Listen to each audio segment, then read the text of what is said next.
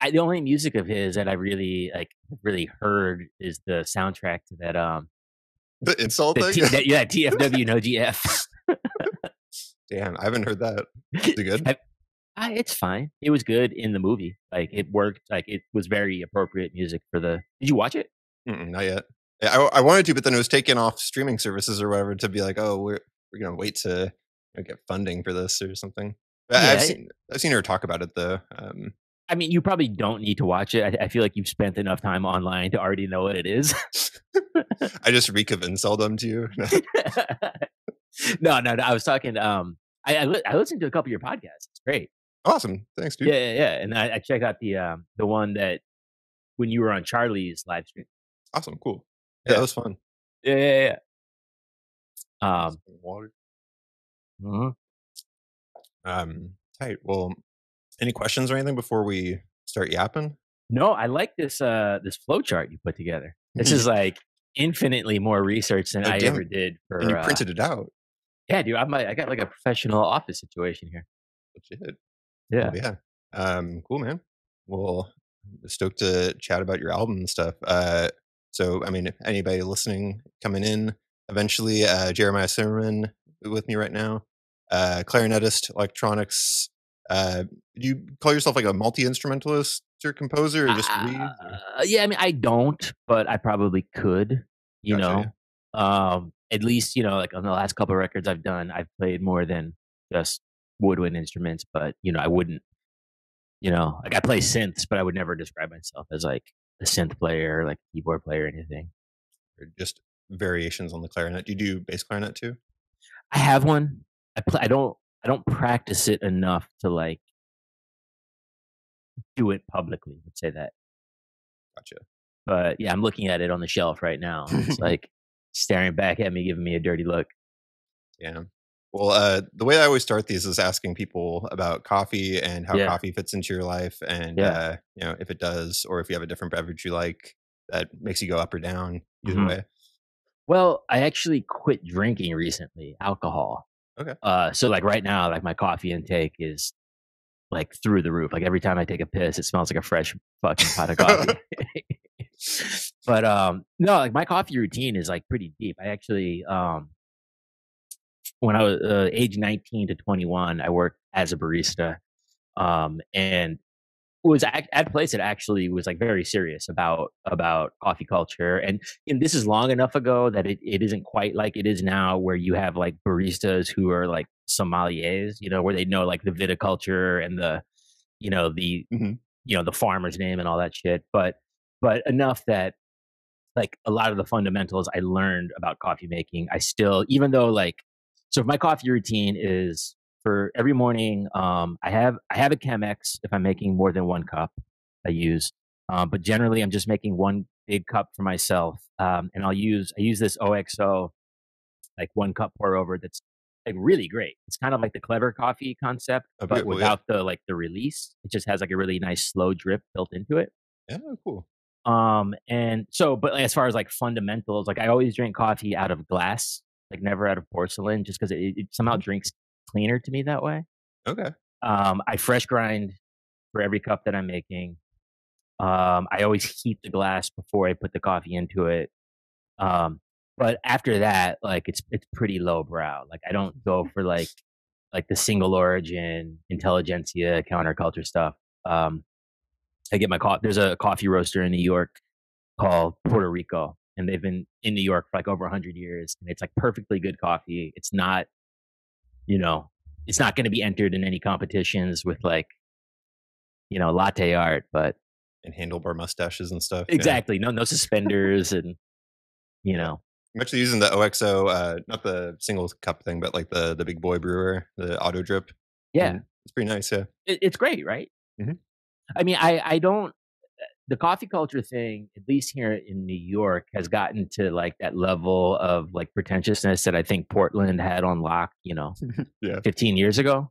And a lot of that stuff, like whatever, and I'm sure you could speak to it more. And I'm sure this is like, you know, I'm sure there's like it's comparable to the world of natural wine, where I've spent a lot of time, where like you really kind of have to be ingratiated and have like a much broader context to understand and appreciate it than like the layman. Mhm. But a lot of that like counterculture intelligentsia stuff, like that single origin stuff for me is quite often a little too bright, a little Mhm. too acidic. I don't think I'm like have a cerebral enough appreciation to like to my palate doesn't really get much beyond the acidity and the brightness of it. I feel that. It's funny, like I ask everybody about their coffee habits, and Ben Monder, who's like my dude, he was saying like, oh yeah, I just drink Bustelo, Yeah. and I've turned to that because like I'm not really active in the coffee industry now, so I'm like, Oh, yeah, let's get this roast on, like let's yeah, get yeah. some caramels up in here. So Are you a Bustelo guy? I am currently. Yeah, yeah, yeah.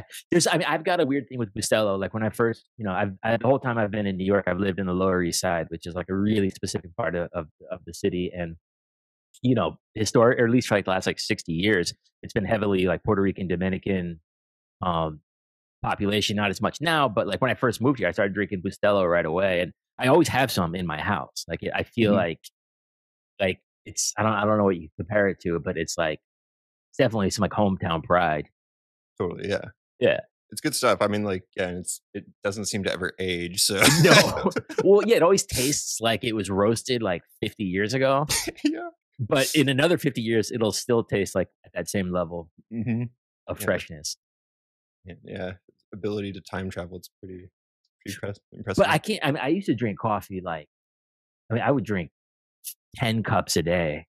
And now I really just kind of do like a bit, again, I'll put it in one of these. I think this is like maybe a 16-ounce glass. I'll have that in the morning.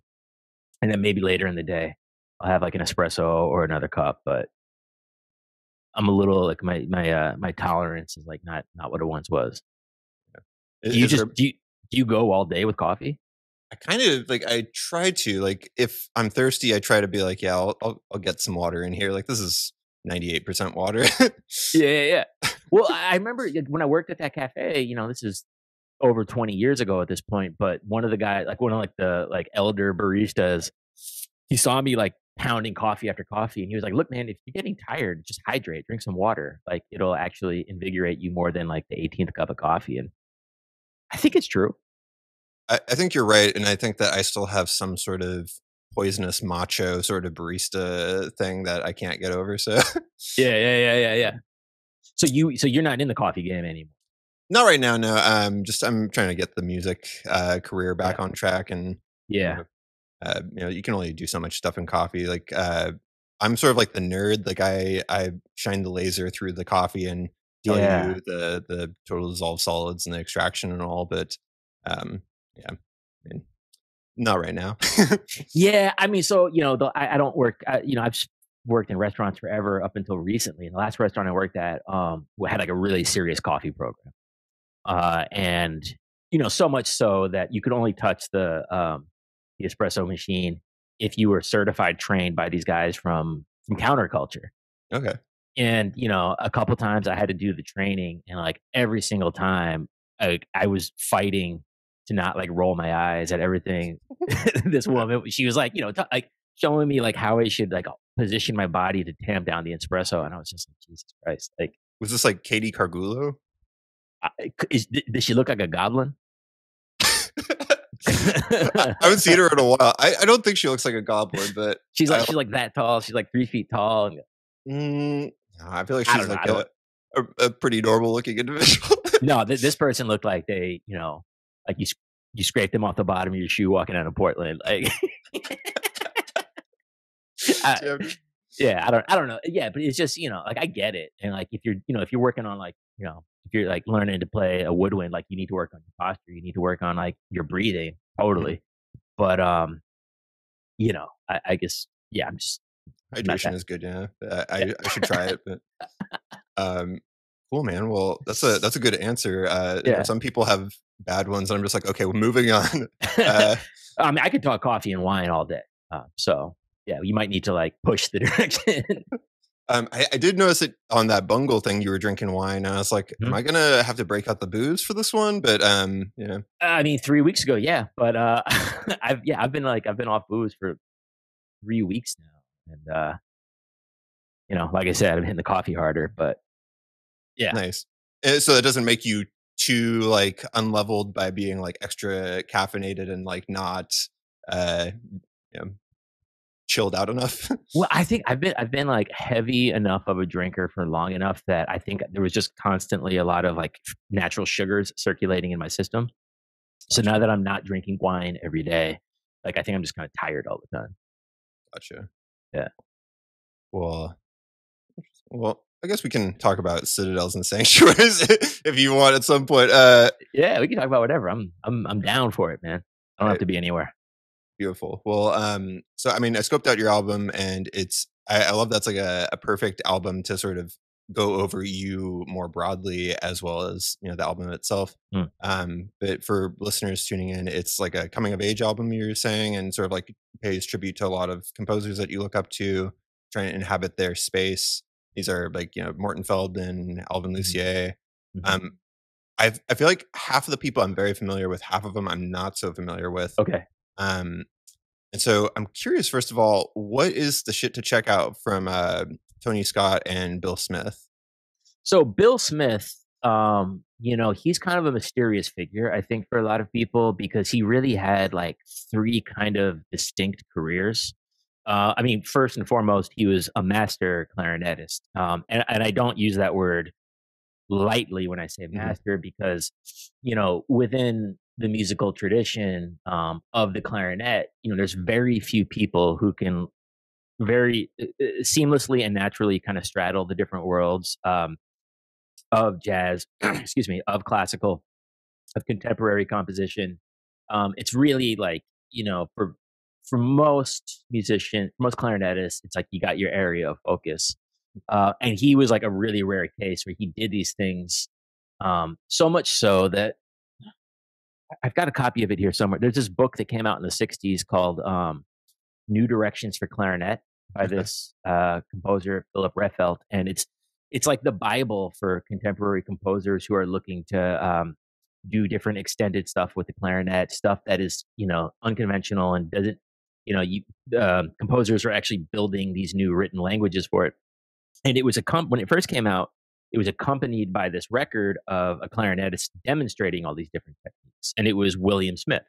Okay. So in the classical world, he worked under the name William O. Smith, and he was, really a first call guy for not just composers who were looking for people for clarinetists to perform their work, but for academics that were really trying to sort of codify and solidify this new language, on the page.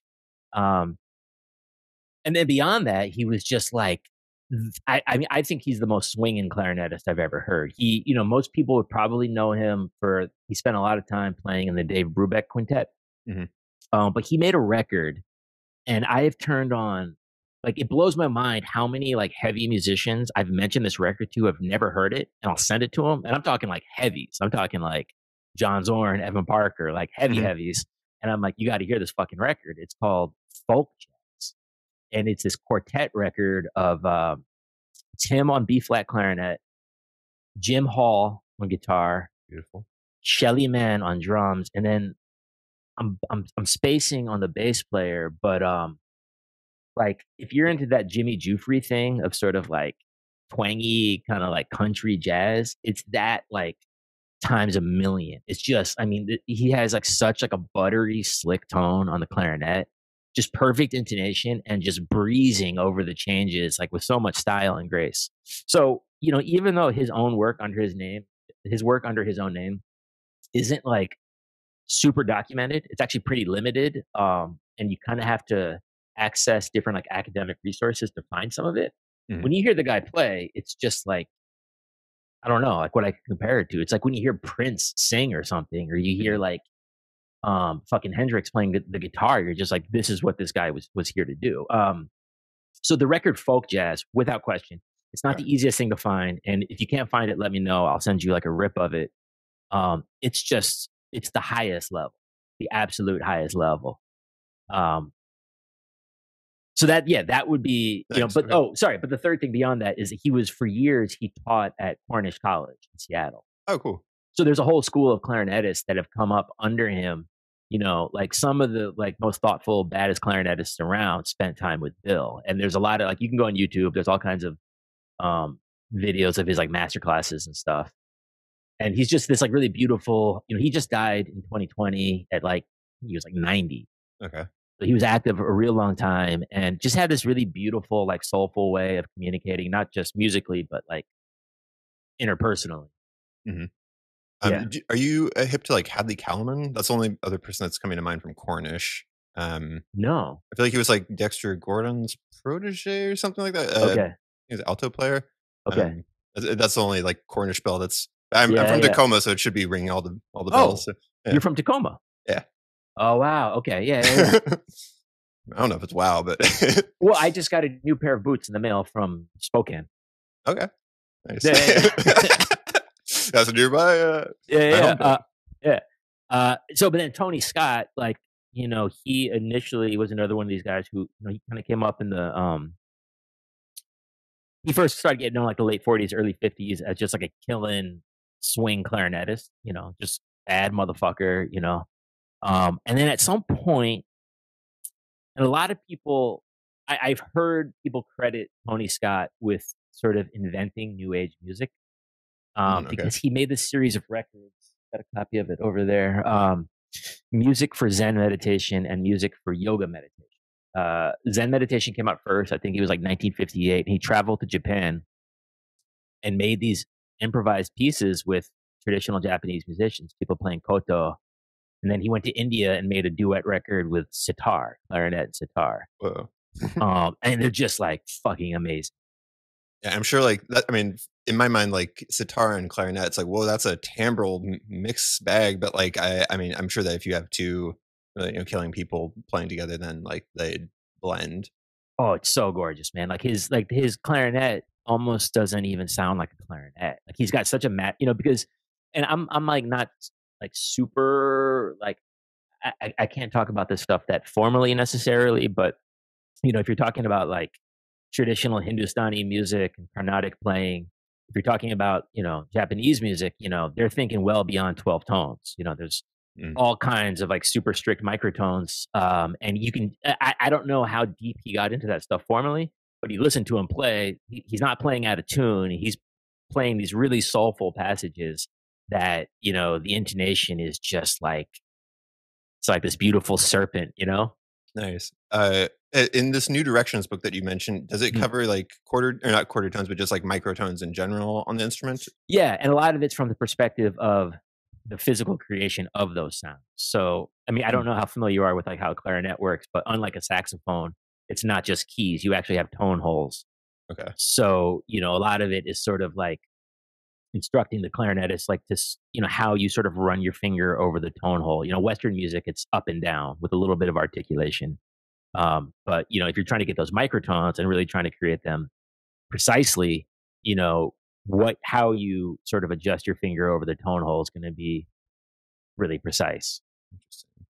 Interesting. And so when you say like the microtones here, I mean, is it more like quarter, third? Like, is it, you know, 17 TET or whatever? Yeah, see, that's what when I was saying I can't talk, I'm not equipped to talk about it that technically. I thought you meant about the clarinet thing. I was like, I'm sure you got it, dude. You're clarinet. Yeah. I mean, I can. Yeah. I might. Yeah, I don't want to embarrass myself. So I'm curious. I'm like, a while ago I got into this dude, and I'm curious if you're into him. Naftul Brandwine. Oh yeah, it's amazing. Or, yeah. Okay. Yeah. Naftuli Brandwein. Yeah. You, yeah, he's like, I mean, he's one of the two like Klezmer clarinet masters in the 20th century. It's him and Dave Terrace. Okay. They were around at roughly the same time. Naftuli is like more of like a Louis Armstrong figure, and then I guess like Dave Terrace would be more of like maybe like a Dizzy Gillespie. He's like a little bit later, but enough that, you know, they probably cross paths. Word. So do you listen to that stuff, or is it just like you have respect for it, or you've been aware of it in the past? I've listened to it, you know, and it's definitely like I've listened more to people like David Krakauer and Ben Goldberg, who, you know, are a generation before me, and therefore when they were coming up, that stuff was sort of closer to their to them, you know, because that was like another maybe 1 or 2 generation before them. But it is, yeah, if you listen to like Naftuli Brandwein and, you know, I never really studied Klezmer Mm. formally, but as a basic structure, you know, the way Klezmer sort of works is that it's not like jazz where you have like the heads and then you blow over, you know, and you know, play a solo. Like Klezmer is really about like ornamentations, Mm. you know? So like Yeah.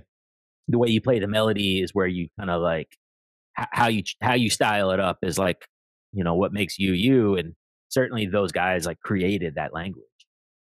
Interesting. You know, Okay. much in the way that like Sidney Bechet fucking created, you know, jazz. It's funny, like, you know, you talked to Tyshawn Sorey Mm. previously, and I listened to that interview, and I saw somewhere years ago he had a list of like these are some albums, and like half of it was Klezmer. I was like, what the fuck?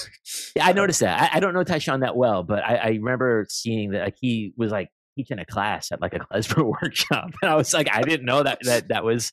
But I mean, Tyshawn is one of those guys that can literally digest any musical information in a moment, and you Mhm. know, recreate it like a master. Nice, yeah, I mean, I've seen him do it. Like I there's some, you know, that guy's on another level. totally, yeah. Yeah. Very impressive stuff. Uh, okay, so who else is on this album? In terms of the people that I don't know, I guess the yeah, You I mentioned know. that. Oh, go Oh, go ahead. ahead. Go ahead. Sorry. Spectralist dude. Yeah. What's his name? Rădulescu. Is this Horațiu? I mean, Horatio. I mean, he's not alive, but I'm sure he would correct me saying Horatio would probably, you know, Horatiu or something like this. But yeah, Rădulescu, man, like the Romanians, like him and Dumitrescu are like the G's. They yeah, I mean, so you haven't checked out Rădulescu? I've heard a little bit of uh, Dumitrescu. Is that the Hmm. other? I've heard Yeah, a little bit of him, and I'm much more familiar with like other sort of spectral dudes like Grise or like Mirai. like the But French guys. yeah, Yeah, yeah. I mean, you know, spectralism. I have a feeling any music we talk about, I'm gonna have to start by saying like, well, I don't really know what the fuck I'm talking about, but you know, one of the things I really like that I really respond to with the music of say Rădulescu, and then Dumitrescu as well, who I don't know that you know, Rădulescu, I think described himself as a spectralist. Dumitrescu is still alive. I think he actually sort of resists mm, that label. But one thing that's interesting to me about both those guys, you know, when I first started hearing about spectral music and sort of like trying to seek it out, before I even really knew, you know, how this music came together or really what the term spectralism meant, and like maybe I still don't really know what it means, but I got a very different feel from Rădulescu than I got from say Grise or Mirai. And like no disrespect to those guys, but that music always felt like more formal to me. It feels a little mm. more um, mm, like aristocratic almost, Okay, yeah, yeah. you know, and something about the music of Radle. I mean, it's I think largely obvious, but it just feels like kind of more like not messy in like an informal way, but just like a little rougher around the edges, a little more fucked up, a little more based in something um like primal, you know. And I don't mean that to sound like Mhm. condescending in any Yeah, way. yeah, yeah. It's like I feel it more, you know. And so then, you know, when I go beyond that and I started reading interviews with Rădulescu and sort of how he constructed his music, you know, just like my favorite director of all time, you know, he always said it's like it's about feel first. It's like it's, you know, this is when you look at his personal history, you know, he left Romania and moved to France. Like I always just got the feeling that Rădulescu, and this is pure conjecture, but that like Rădulescu and Dumitrescu are like outsiders. Mm. You know, that they're sort of like they know, even though Rădulescu moved to France, became a French citizen, died in France. Like I think he kind of probably always knew that he was an outsider. You know, and that inherently speaks to me. Yeah, there's something about like outsider art or any sort of creativity that comes from that realm instead of, like you said, like the formal, like somebody like Pierre Boulez. I love him, but like there is something where you're just like, dude, fucking like leave us alone. Yep. Like I know that you have so much funding to do all your fucking experiments at Earcom or whatever, but like Right. uh, Well, so there's, I mean, do you know the viola player Garth Knox? Mm-mm. Man, you got to check him out. He's like, I mean, he's this amazing, he's probably, I think Garth is probably like in his 60s now. Um, and he's like, this amazing contemporary violist with like a real area, like his real focus is spectral music. And he's got this record called the Spectral Viola. Amazing. It's just like he's interpreting all these pieces. And so I kind of found my way into Rădulescu through Garth Knox. And when you hear these, I mean, when you hear these pieces, like it doesn't. At first, you're just like, is this guy just playing like 3 notes really intensely for a half an hour? It's like kind of, but then it's just like within that, it's almost like that Orthrelm record that you and Charlie were talking about, where it's like OV. Yeah, that record is like one of the like clicky ones, yeah. Yeah, it's like top 10 shit to me. But I hear the Rădulescu stuff very similarly to the way I hear that Orthrelm record. It's really like trance inducing. It's really like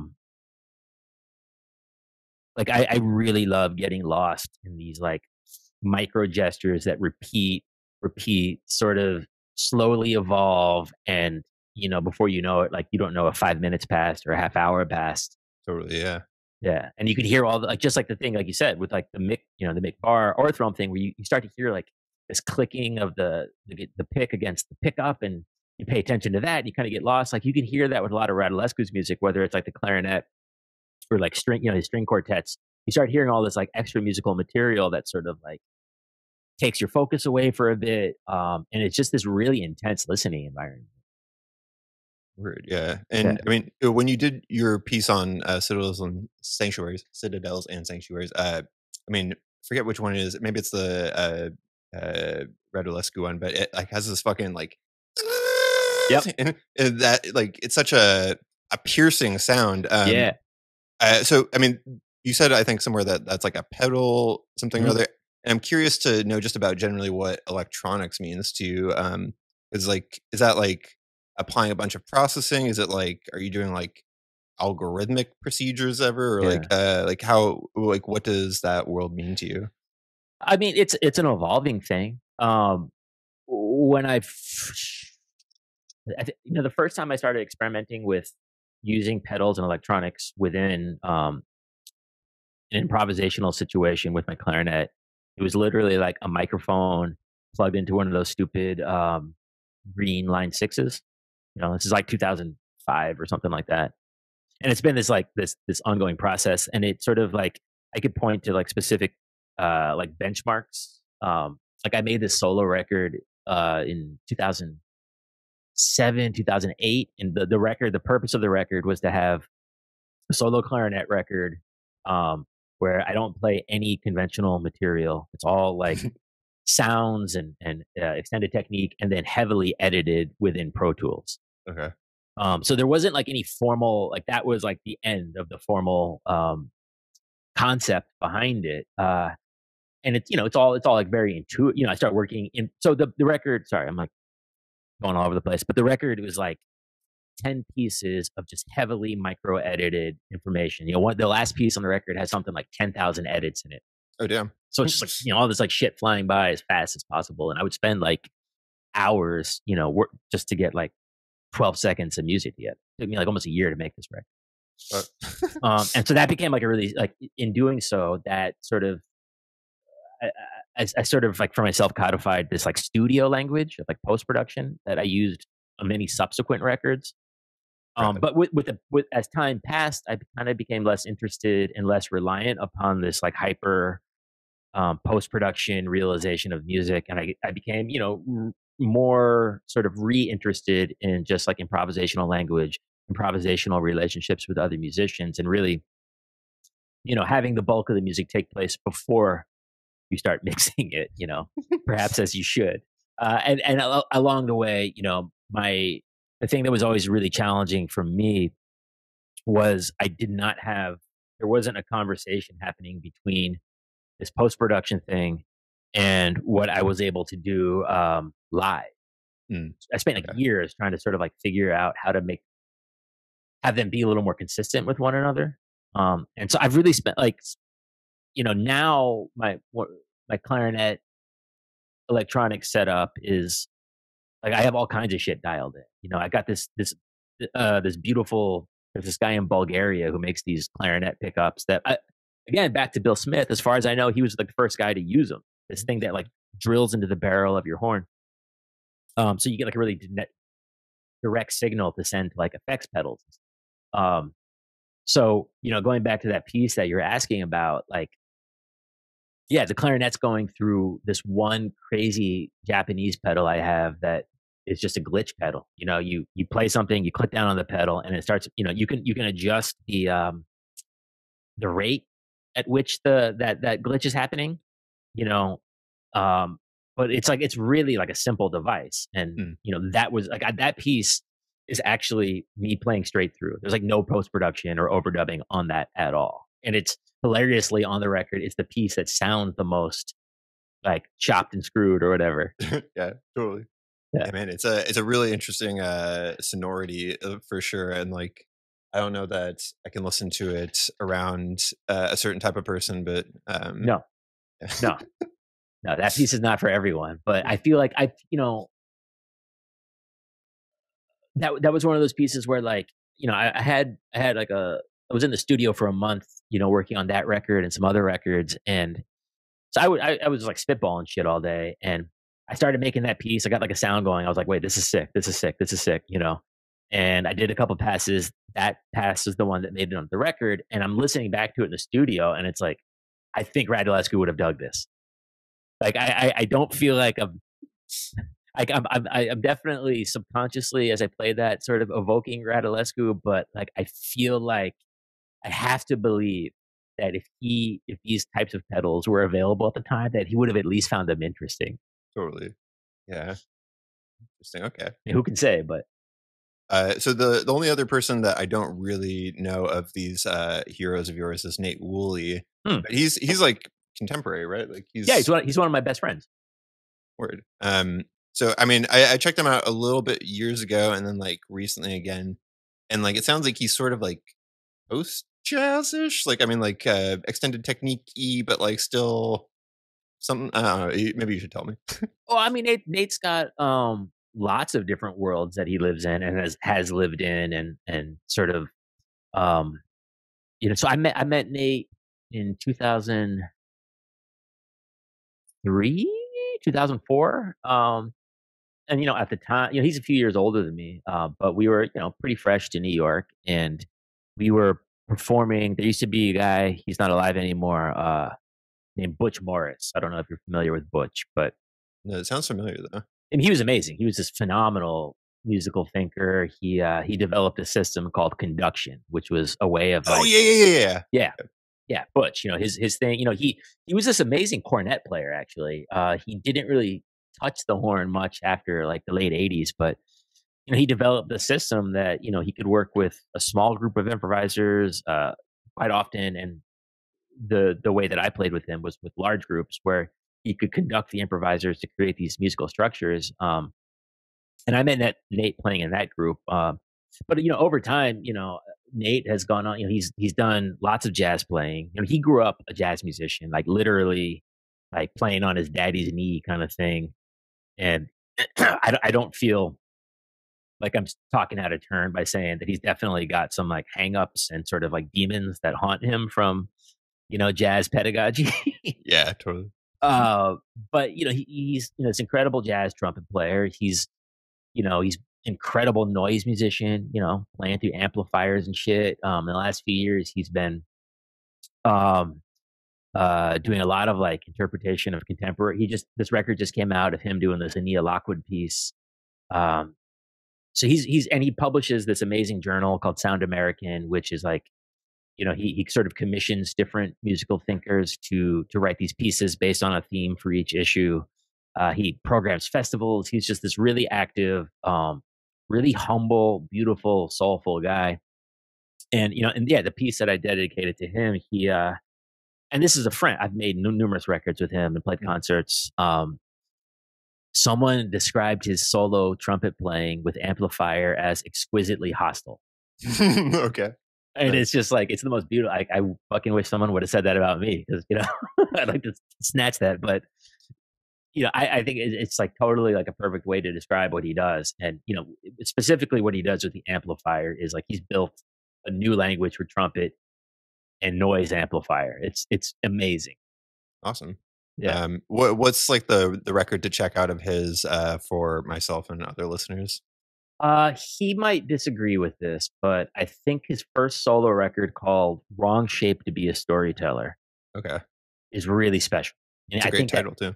yeah, well, when that it came out in like 2005, he literally recorded it in like the attic of his building into like a mini disc, and it's like super. It's just 1 hour long piece that's like super quiet. Like it's like he was really into like that lowercase shit at the time. You know, Lowercase. lowercase. Uh-uh. I'm lower. It was. I don't know if people are. Do you know the record label Erstwhile? Mm-mm. Oh man. Oh So shit. yeah, there's this whole scene of improvisers. Some notable people would be like Keith Rowe, guitar player, who would probably again resist the term lowercase. This incredible group called Emperine, which is Greg Kelly and Bahab Rainey. And I'm gonna give like the dumbest quick description of lowercase as possible, but it's like super quiet, like Okay. if you showed up at a lowercase concert, you might walk in and say like, "It looks like there's a concert happening, but I don't hear anything." Just the tiniest micro gesture. I mean, like if a normal person walked in off the street, they would think they were in a mental institution. Okay. You know what I'm saying? Interesting. It's like literally little. So it's like the music's really durational. It takes like it's spread out over a long time. The sounds are just like every little sound matters. Interesting. Okay. It's funny how there's like there's such an arms race, like especially in guitar. It's like who can play the fastest, like and like it's funny to see the arms races sort of become like weird shit, like who can play the quietest and like Oh yeah, I mean, lowercase really had its moment in like the early 2000s, and there's still people that I don't know if people still identify with the label necessarily, but it was like obviously it was never huge, but there were plenty of time, plenty of concerts I went to and played where like you had like 30 people in a small room, like totally wrapped audience, and like they were really like Erstwhile in particular is the label that is like sort of like the it's like the blue note of that shit. And the people that are into that stuff, they talk about it like wine or coffee, or I mean, it's like a real connoisseur's music. okay. I'll Yeah, have to scope it out. Yeah, I mean, like, is it that the type of thing that you have to really be at a concert for, or is it like, I mean, the records are. I I think it imagine works. if there's a record. I think it works better on recording, Okay. because you can really give it a focused listening. How headphones or on a loud stereo, you know. But that's my take. Hmm. I want to be as close to the sound as possible, and in a physical space, you can't always really control that. Well, I guess that's a kind of good segue to the realm that I do know, which is like starting with Morton Feldman and just Yeah, like this kind of like very quiet, drawn out stuff. Um, and something that I dig about him is just like, I mean, the attempt to be like, I'm changing the scale of the music. Like I'm doing some fucking 3 hour pieces. hmm And that's such a crazy vibe because I mean, I was taking this post-tonal analysis class in college, and the guy was like a Zen monk Wait, where did you go to school? at USC. Okay. I forgot the dude's name, Robert something or other. But he was like a Zen monk, very old, and he was just saying like at these Feldman concerts, it was just like by the end of it, it was only the monks, and Yep. that's a dedicated practice to be that composer, man.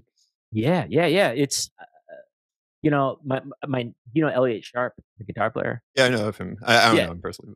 but he's my neighbor. He lives in the building across the street. He studied under Morton Feldman in Buffalo as a young man, and um, he's he I think he published one or two stories because it wasn't like a totally pleasant experience. He was this sort of like larger than life figure who would hold court and sort of command the room, and was very sort of charismatic slash obnoxious, I think. Interesting. And I think he actually had I'm saying this secondhand from, I know a couple people that got to study with him, and did you ever read his book, Give My Regards to 8th Street? No, I've heard of it though. Yeah. Amazing. Highly recommend. It's a collection of lectures. It's not like he didn't write shit, but um I think he had like pretty dogmatic ideas. Elliott told me this story about, and I hope I'm not talking out. He published this story, so whatever. He was doing one of his like senior recitals or something, and Feldman was either his advisor or was in charge of him in some capacity. And in the piece, Elliott had some improvisers at different points in the piece, and Feldman walked up to him. He said, where are the music stands? And Elliott said, well, these guys are improvisers. They don't need music stands. And Feldman stopped the concert, grabbed some music stands, plopped them down in front of the improvisers, and said, now you can start. Man, yeah, that's with an audience and stuff? Yeah. Oh. It's funny, with Elliott Sharp, like, I feel like, as a guitarist, I've been aware of him by name plenty, but in my mind, like, I'm such a Elliott Carter head. Yeah. And Elliott Carter has his guitar piece Shard, and so I feel like I've always just been like, yeah, like something's just intertwined. Yeah, Elliott Carter Shard, like Elliott Sharp. I'm just like, shit, this is too many similar sounds for me. You should check out Elliott, man. He's deep. He's got like an intimidatingly large catalog. Totally. But he's definitely got like an incredibly unique language for guitar. I think I've seen him do some stuff with like Henry Kaiser and that dude Alvaro. Do you know that dude? Alvaro Domine. Yeah, I know Alvaro. Good guitarist. yeah, he can play definitely. Yeah, but Feldman is just like, without question, like if I had to like grab some desert island composers, musicians, thinkers, like without question, like he's coming with me. It's kind of funny also that you mentioned him being like larger than life, because that's totally what I've heard. But then there are a bunch of interviews, or not interviews, but like conversations between him and John Cage on YouTube. And I feel like he always like, I expect him to kind of do the thing where he's like, I'm going to be the one that's like going to cut you off and like try to like whatever. But he's just like letting John Cage do his kind of like quiet, like slow delivery. And he'll just be like, what else, John? It's like, whoa, that's not what I was expecting. Yeah, I'm fairly confident that when they met, even if just by a few years, Cage was the elder, Cage was the more established, Cage was sort of, senior to him. Mm-hmm. So I think those dynamics don't die, mm-hmm. Like I have people that I've known for 20 years and I'm still like, all right, you're the boss. Mm-hmm. You know what I mean? Totally. I've also seen him talking to Elliott Carter though, and I feel like he's meanwhile Carter's scoffing at him, but like he's like, just kind of like, well, this is what we need, the 3-hour pieces, and I was like, no, we don't. Yeah, I felt at some point I gotta pull it up, but I Feldman like was like deriding the 20-minute piece. He was like, we got enough 20-minute pieces, we don't need any more 20-minute mm-hmm. pieces. And it is really funny how quickly pieces sort of automatically just default to being 20 minutes somehow. Mm-hmm. Like it's kind of the magic number. For you as a composer or improviser, do you feel like you always just kind of let a piece end up being how long it is? Or do you like, I'm going through this phase where I'm like literally trying to make like 1,800 second pieces to be exactly 30 minutes. Oh, wow. Yeah. So I'm like trying to like, crunch it down to the millisecond. Wait. What's the number on that? It's 1,000 pieces. Or 1,800 seconds for 30 minutes. 1,800 seconds is the equivalent of 30 minutes? Yeah. It's like 1.8 million milliseconds, I think, is 30 minutes. So how many pieces would that be within the 30 minutes? I mean, like, so I guess what I'm trying to do is just have it be anything that fits into there. It could be one piece. It could be 30 pieces. So yeah, I'm trying to like have it, get an algorithm where I don't have to fucking make decisions. So yeah. I mean, I would say like one of my life's great challenges is and will continue to be my relationship to time when it comes to music, because my natural instinct almost always is to rush things. And it's something I pretty much always immediately regret, if not shortly thereafter. You mean like rush the process, like the creation process, or rush the duration of the, like, get the piece to be quicker? If I'm in an excuse me, if I'm in an improvisational situation with other, or even with my, yeah, if I'm improvising, I always push through too fast. I always have this like nervous tick going that I feel Mhm. like perhaps the other musicians or the listener is getting bored. I'm always sort Totally. of questioning, like, I just played that thing twice, should I not even have played it once, Mhm. or should I You play played it? your licks. Yeah, right. Should I play it 10 times? Like to me, I mean, I I'm perfectly happy to listen to someone play the same fucking thing with minor variation for a half an hour, but Mhm. getting myself to be able to commit to that myself has continued to be a challenge. Somehow it feels like I don't know, it's like this feeling like I always got to be somewhere. I'm always running late or something. Do you feel like, I mean, if somebody was to be like, Jeremiah, give me a 35-minute piece, would you approach that as like, I'll try to do something until it comes out to 35 minutes, or like, would you go top down more and try to like break it up? If without shitting on anyone, I feel like many people my age, a lot of us, kind of came into these different worlds of adventurous music through the music of John Zorn. That's, Mm. that's just, it's just is what, he's a large figure. He's, very prolific, and, there's a million entry points and exit points to these different musical worlds. But I think like his way, like of approaching music, these blocks where like it's literally moment to moment thing, everything is just changing. I know for myself, to get closer to the music that I want to make, I need to like really unlearn and get away from that kind of thinking, because it doesn't serve what I want to do, and it doesn't feel like anything I want to listen to anymore. Gotcha. That So type of thinking, meaning like having like a target duration. I- having a target duration, well, no, not necessarily that. I don't want as much information as possible in a short amount of time as possible. And I Sure. certainly don't want to listen to or do anything that I would describe as clever. Like if there's like Gotcha. one musical like trait that I just want to completely like get out of my system as a performer and listener, are these like clever turns of like, you know, jumping from one motif to another, or referencing something that kind of gives you a moment to like have a chuckle. Like I just don't want that shit anywhere near me. Yeah, I mean, in my mind, that's like a callback in comedy or something. Yeah, But yeah. I mean, who's somebody that, in a pejorative sense, is a clever composer to you? Well, Zorn.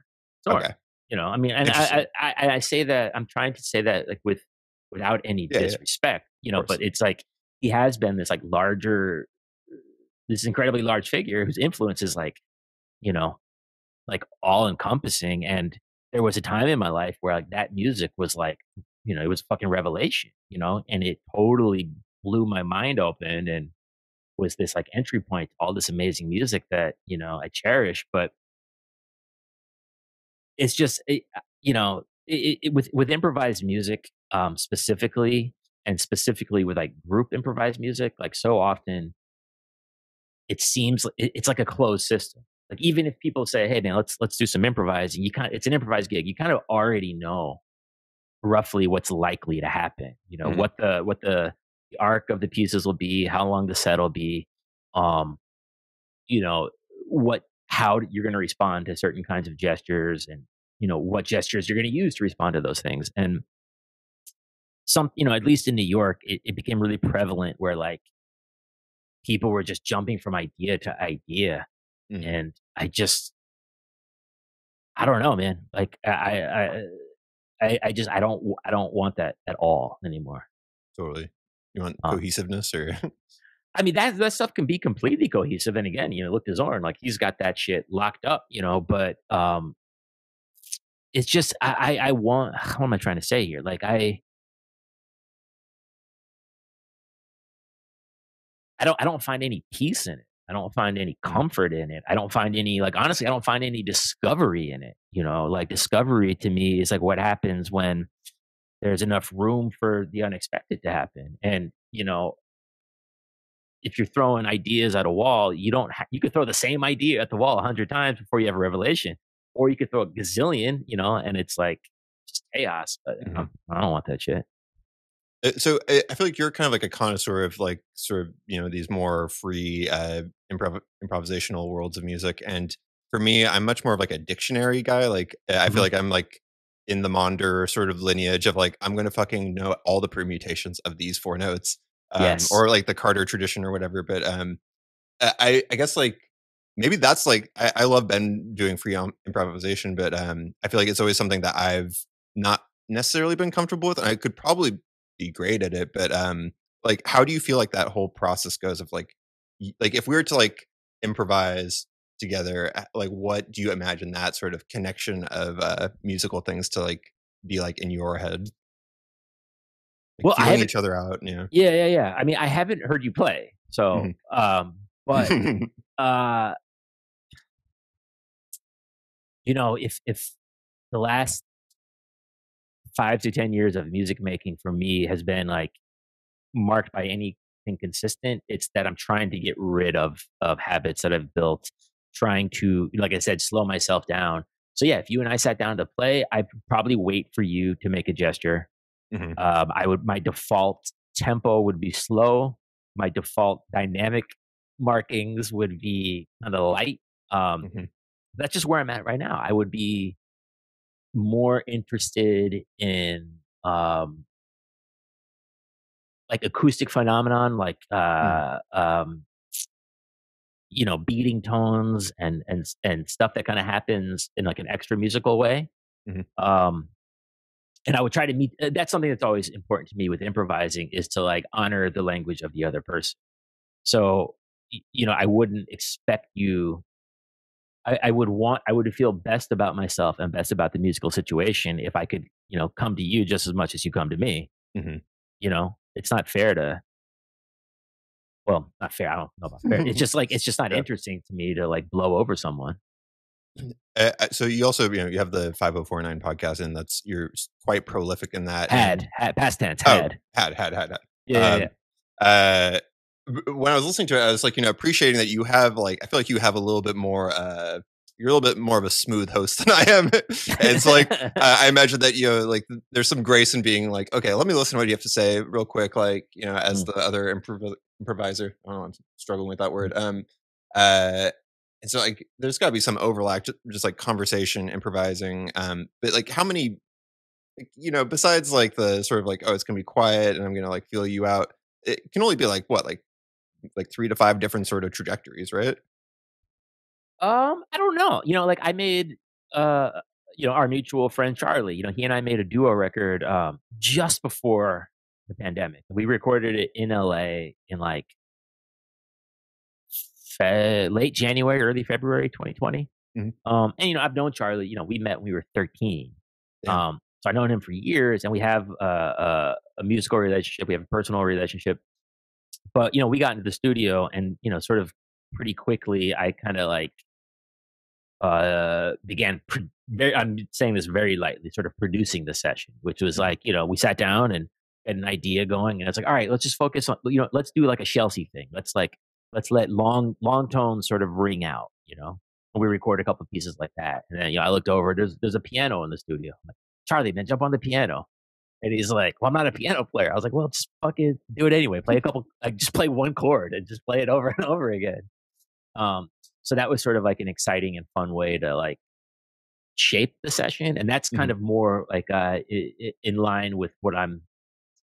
There's plenty. I mean, there's plenty of places in my musical thinking and musical mind that are like I would say antithetical to like a pure improvisational approach and philosophy, because I think like free improvisation, like all music, but it has like a philosophical aspect to it that Mhm. is like crucial to the production of the music. And there's plenty of great improvisers who can fucking play their ass off, and but you kind of know exactly what they're going to do the second you go to the show, the second you hit play on the album.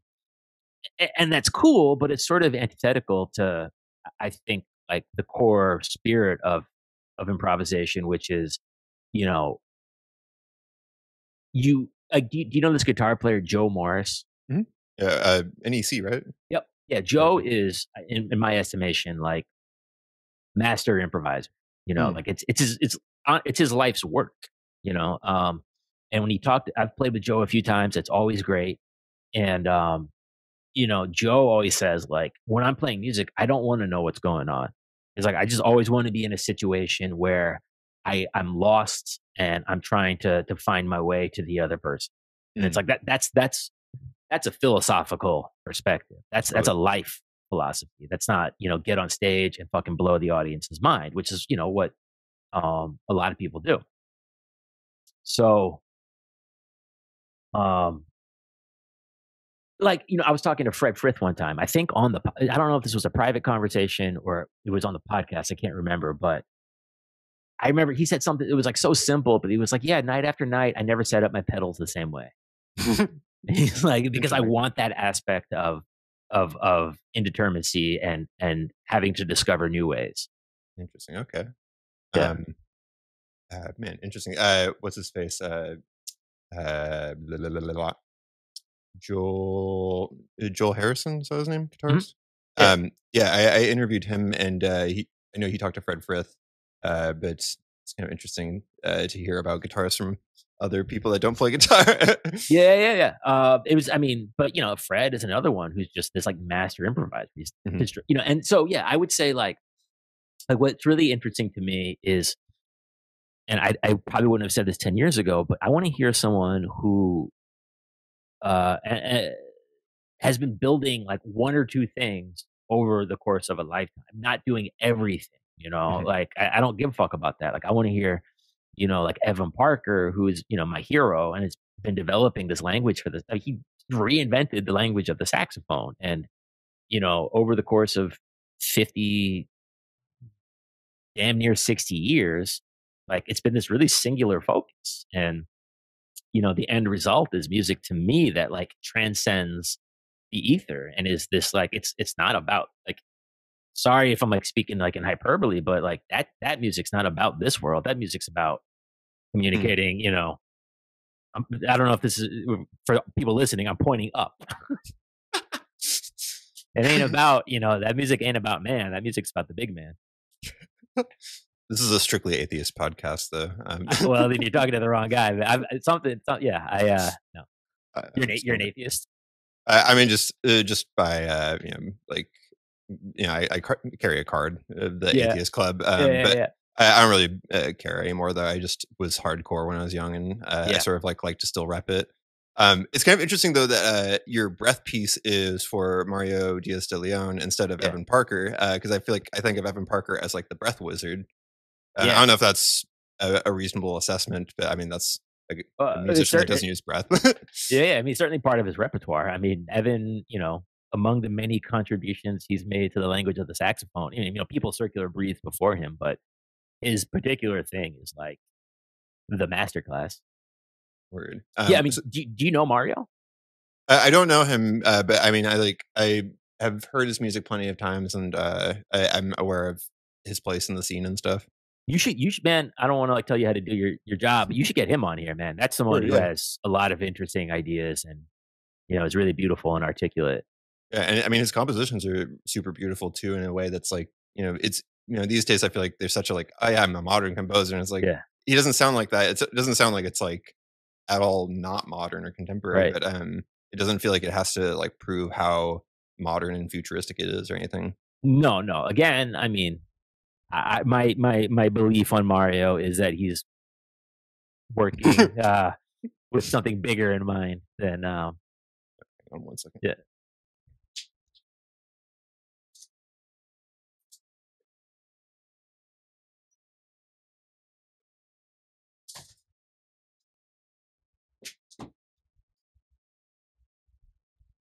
Might be. Is that your dinner? No, mail came. It was knocking all loud. I didn't want to be sitting here like bye. Right. So I should close this door too, so people don't see my house number.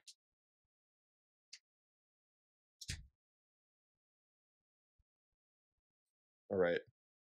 So we're at Evan Parker and the big guy, the big man, the chief.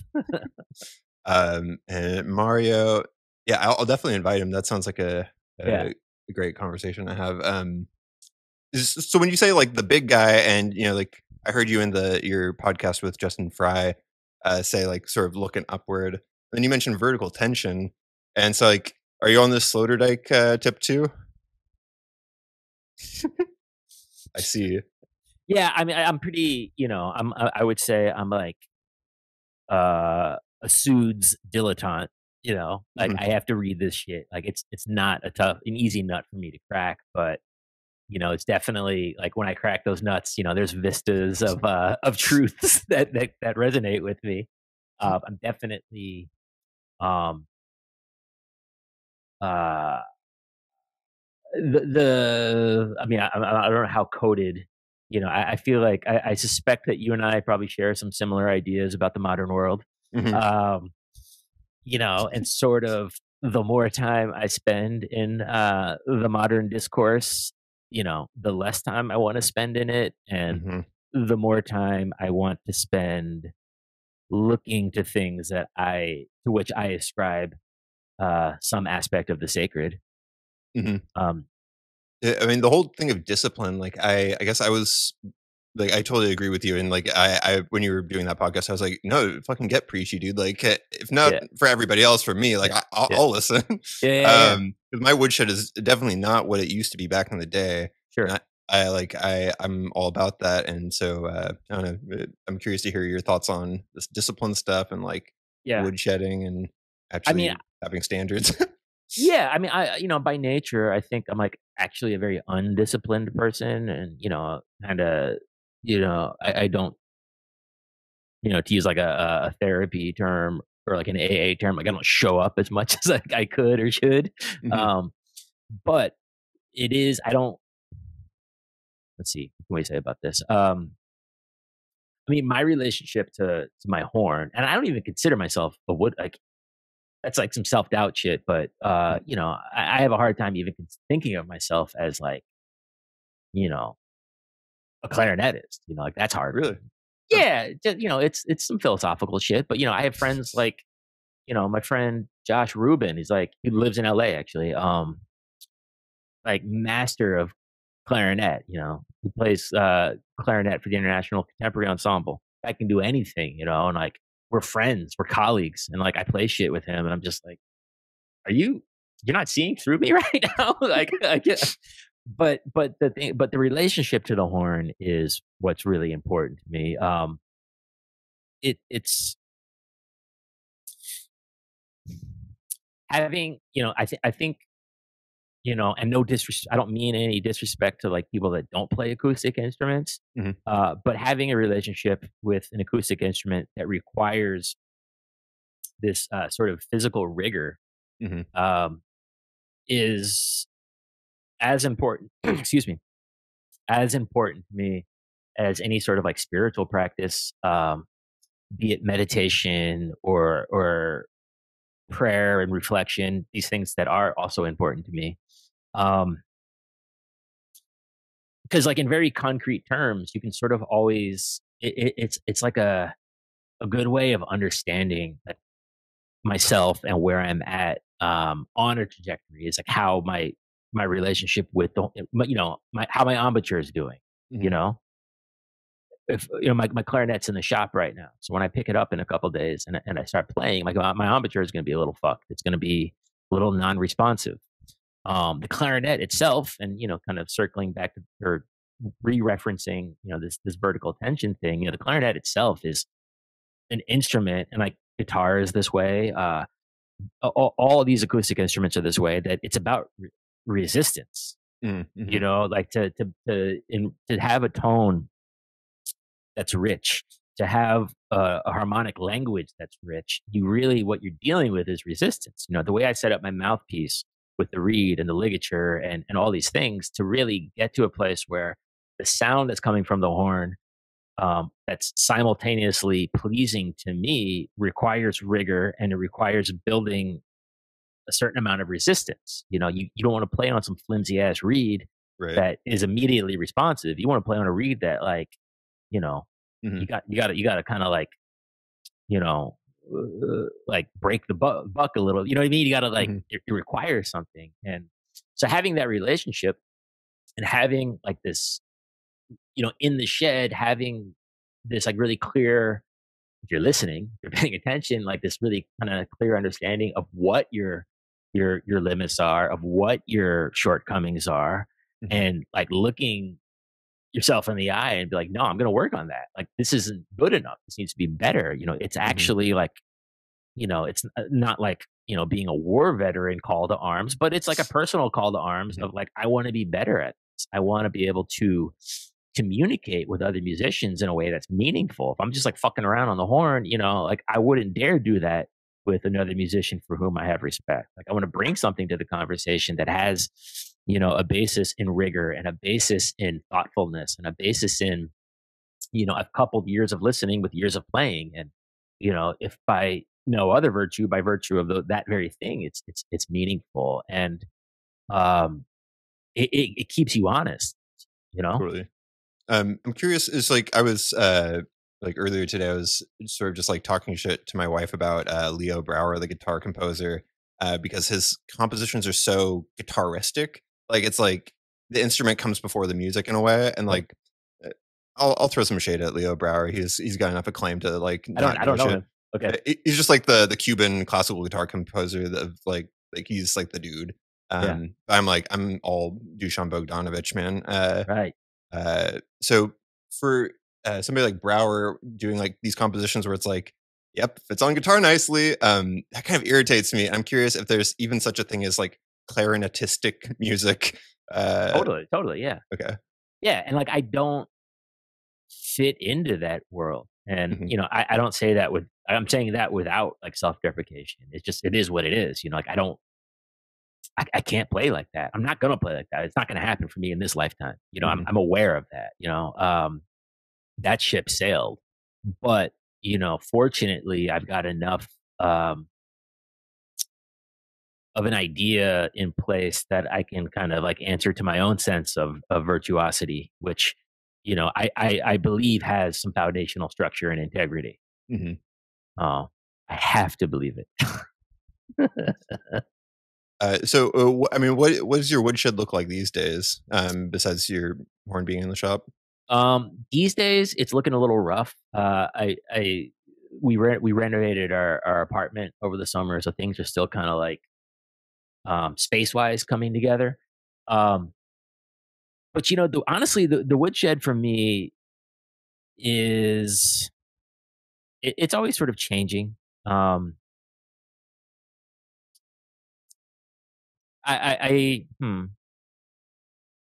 now the woodshed is empty. I haven't been in there much because I've been sort of like reconfiguring my studio. So a lot of my woodshed these days is sort of like working on how all my electronic components are patched in. Building like a studio with lots of electronic instruments. There is sort of this maze puzzle aspect to it. How you want to like optimize it for workflow. And so that's sadly it's not a very satisfying answer, but that's at the moment that's where the woodshed is. But no, actually I take that back because I've actually been sitting at the keyboard every day playing. Not this type, but like I guess they both look like that, but yeah, like a I mean it's a MIDI controller, but not a computer keyboard. Not a computer keyboard, but actually at like playing scales on a quote unquote piano. Okay. And kind of just trying to expand my harmonic language in kind of like a more conventional way.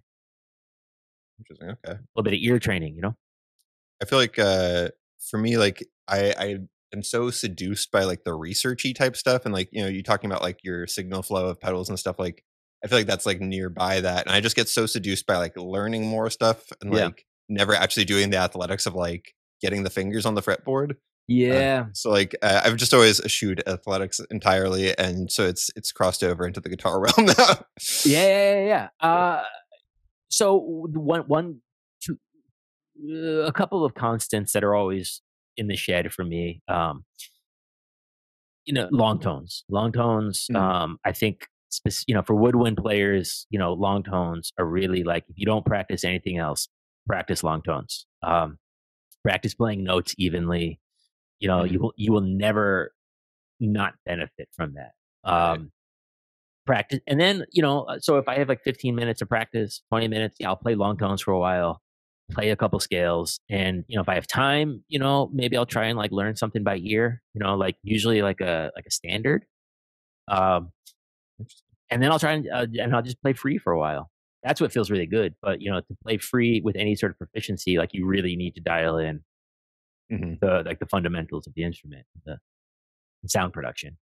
I mean, I feel like also having like dialed in ears is essential, but like, that must like, you already have that, but do you work that ever into your routine? Like becoming more sort of keen with your ears? And I mean, I have a long way to intervals, go. But I have a long way to go with that. Like it's so funny. Like the amount of time I spend fucking around with my phone, to actually like just open up the app store and be like, oh, there's all kinds of apps for ear training. Yeah. Like, all sorts of shit. Or there's a metronome on my phone. Like, oh, maybe I should practice with that. Dude, yeah. Practicing is like the least sexy thing ever, and I'm incredibly self-conscious about when I practice. So being in a 1-bedroom apartment, it's a little tricky, because I don't want my wife works from home, and I don't want to like annoy the shit out of people or feel like I am. I'm in a similar position. However, I guess for shits and giggles, I'll show you my rotating. This is my computer is on a little like desk that's on a wall, and I am turning this like a fucking secret. Oh wow! Now we're got the whiteboard, Ornette picture. Yep. So I've got. Yeah, well, one thing I do in my woodshed. I'll show you something. Hold on. I always have different pictures up, frame pictures. So like right now above my desk, there's a framed picture of Takamitsu. Beautiful. Let's see. Yeah. So I try to change those out pretty frequently. I've got a picture of Duchamp back there. I've got interesting. Yeah, like I try to change these things out pretty frequently, but I like having those. Like I like having those guys watch me. Totally. Yeah. Yeah. You're a big Ornette guy, right? Yeah, definitely. What's your favorite Ornette? I don't have one favorite. I mean, I guess like maybe it's like a boring answer, but like the period that came just after Shape of Jazz to Come is sort of the stuff I go back to most often, purely for enjoyment. The Town Hall concert, the trio record, is like an absolute tearjerker. There's that tune on there called Sadness. Do you know that tune? Mm-mm. Oh, like it rips my heart out of my chest every time I listen to it. Sadness by Ornette is amazing. I like the primetime stuff. I don't listen to it as much as it seems like everyone's like these days, like in New York, like it seems like everyone's trying to do a version of a primetime band. I mean, I love everything by Ornette. Like I don't know that, like even that record he made in like 2006, Sound Grammar. It's fucking awesome. It's the two basses, drums, and Ornette, and it's just like Ornette just being very good at being Ornette. Yeah, I forget what the album is right now, but what's the double quartet thing? I want to say it's just free jazz. Yeah. Okay. I'm such a big Scott LaFaro dude personally. Yeah. Charlie Hayden as well. I forgot that was Scott LaFaro on there. Yeah. Did you see? There's this documentary out now called Fire Music. Dude, Scott? No, it's this documentary by this guy Tom Sergal, who is a drummer in New York. He plays a lot. He has a band called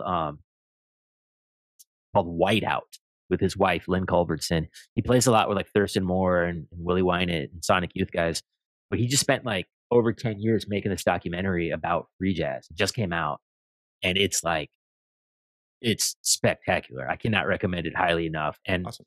There's a lot of really good interviews in it with Bobby Bradford, who was supposed to something. I don't know why I've talked about this like on a million podcasts, and like I don't know why someone hasn't written a book about this, but the jazz scene of Fort Worth, Texas, from like that started for some reason, there's a group of musicians born in the late 20s, early 30s in Fort Worth, Texas, who are like the best jazz musicians of the 20th century. It's like Ornette Coleman, John Carter, Bobby Bradford, Ed Blackwell, like just like the Mm, motherfuckers all came out of Fort Worth. interesting, huh? Yeah. I didn't know that. Yeah. Anyway, I anyway, so didn't know that Ornette was from Fort Worth. So yeah. So Bobby Bradford is in this documentary, and he talks about how like he was in school at the time, I think in California or in Texas, and Ornette called him for that date to play on that record, and he was like, I can't, I have like finals or whatever. He's just like to this day, like, why didn't I do that record? yeah. Well, I totally passed up the segue opportunity when you Mm, pulled out that picture of Takamitsu. yeah. And I mean, I guess like as a guitarist, I'm sort of aware of him through like Equinox and Hmm. was it Towards the Sea, Yeah. um, which are both beautiful pieces. What's your connection, or like what's for like a clarinetist? What's your jam with him? None. I mean, I just it's just it's beautiful music. There's this Totally. piece in particular. I think it's called "Then I Twas the Wind." You Mm, know this? mm-mm. Oh man, it's like this 13-minute long piece with harp, percussion, and violin, and it's just like it's just like such like an ignorant thing I'm about to say. It's probably such a disservice to all involved, but it's like the most. I'm not even fuck it. It's if you like, do you know that piece "Why Patterns" by Feldman? Mm, why, as in not the letter Y, but But the question, like, like why gotcha. patterns? Yeah, Not very I well. hear it as like a very like a more romantic version of that. Okay. Really beautiful, really sensual, really like, no, I just love Takamitsu's music. Gotcha.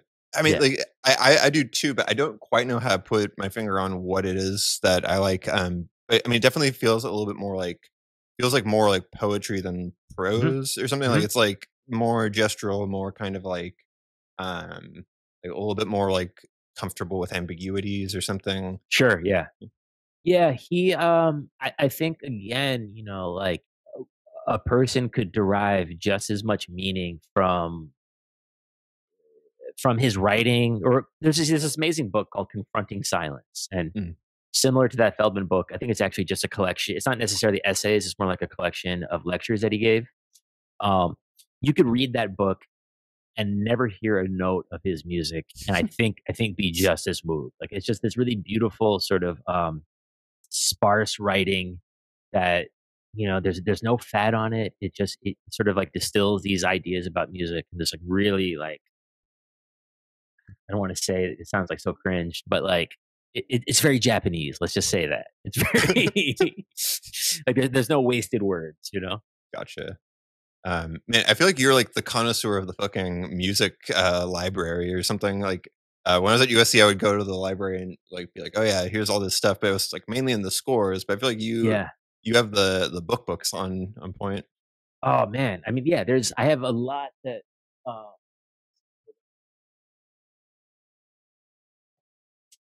this is the Takamitsu book. I would so highly recommend this. Where Like, I would say if I had to pick, like, 5 books by or about composers, I would definitely throw this in there as, like, a first call. awesome, I'll have to scope it out. Yeah. I just have this little book of music theory essays with fucking Milton Babbitt jacking off onto the page. So But I mean, is that stuff like, how inviting do you find that writing? not at all. I mean, like, Right. it's like literally the first sentence is like 70 words, and you're like, dude, fucking, we get it, man. You have a vocabulary. Like, but I love Milton Babbitt. Like, he's fucking great. But it's just like, dude, like, stop trying to prove something. Yeah, I mean, that's like, for me in the last few years, I've been hoarding all these, like, really intense, like, critical theory books. Like, I'm looking at my desk right now, and it's like, let's see, difference and repetition, simulacra and simulation. And it takes me so long to find any entry point to so much of this stuff. And I have to like reread it, and like maybe I digest like a page or two, and then maybe in like a year or two something will click, and I'll be like, oh yeah, let me go reread that thing. Hmm. But like when those light bulbs finally appear, it's just like feel like you're not crazy. For sure. Yeah. You're like a big theory guy, right? I like, yeah, maybe too much. But yeah, I mean, I'm big into the theory stuff, but at the same time, like, you know, everybody now, like the whole like buzzword or buzz Yeah. like the catchphrase is like, you know, music theory is racist, and it's like, well, it's not even a fucking theory. You know, like Yeah. like it's like the acousticians, like the physicists have figured out this shit already. I'm just the musician that's trying to apply it, and so to call that Right. theory is kind of ridiculous. Like I'm I, not trying to explain why it exists or like what it should be or something like that. But yeah. So like, let's like, as a culture, choose to dismiss or look away from however many years of research and like applied research to that has like opened all kinds of doors of understanding Mhm. for what exactly? Yeah. And I mean, I dismissed the fucking like the European stuff long ago, and it's just like, you know, like I don't listen to Mozart or something. Like it's not that interesting to me. Have you spent much time with that stuff, or you just were like, I'm at a different place? Like, I don't. Like I can get down with like your Scarlattis, your Uh, Bachs, like all that type yeah, of stuff, like the early stuff, but like I don't know, like Beethoven, right. uh, Yeah, I hear you. I feel like early music is well worth spending a lot of time with. absolutely, yeah. Renaissance music and vocal music, you know, my show or whatever. Like that stuff is well, all at you know, to use a contemporary term, be evergreen. Uh, and then you know, the 20th century stuff's amazing. But yeah, a lot of I don't know how much Mozart I need. Yeah. And also, I mean, going to like USC and like being like, it's funny, they wouldn't let me test out of like first year theory. Even Uh, though I got the test like totally aced or whatever, but it's like I have to learn their like you have to say a minus instead of a or you have to say min instead of a minus sign, or like you can't use a triangle for me. It's like, dude, this is fucking labeling stuff. wait, um so as to be more consistent with like 17th century music or No, 18th no, no. I century? mean, with like jazz stuff. I mean, Right, like to say like a minor seven chord, like they were like, no, you have to write out min7, and it's like this is not important to me. I don't think. But right. I do like to sit around and move numbers around. Yeah, yeah, yeah, yeah. That's more my jam.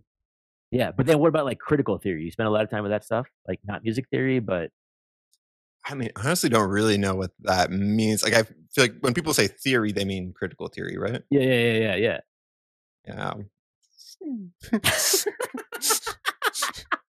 I mean, I love me some philosophy. Like, I can Yeah, talk about fucking like modes of consciousness or whatever. Like, you know, my death metal project is eliminativist because it's like eliminative materialism. And like, you know, I'm interested in all that world, but not yeah. so much this like even the stuff that like Charlie's into and like Deloy's or whatever. I'm just like, what are you trying to say, man? Okay, so you like ginger and stuff like more than other types of foods. Like, Uh-huh. you like rhizomes? Okay.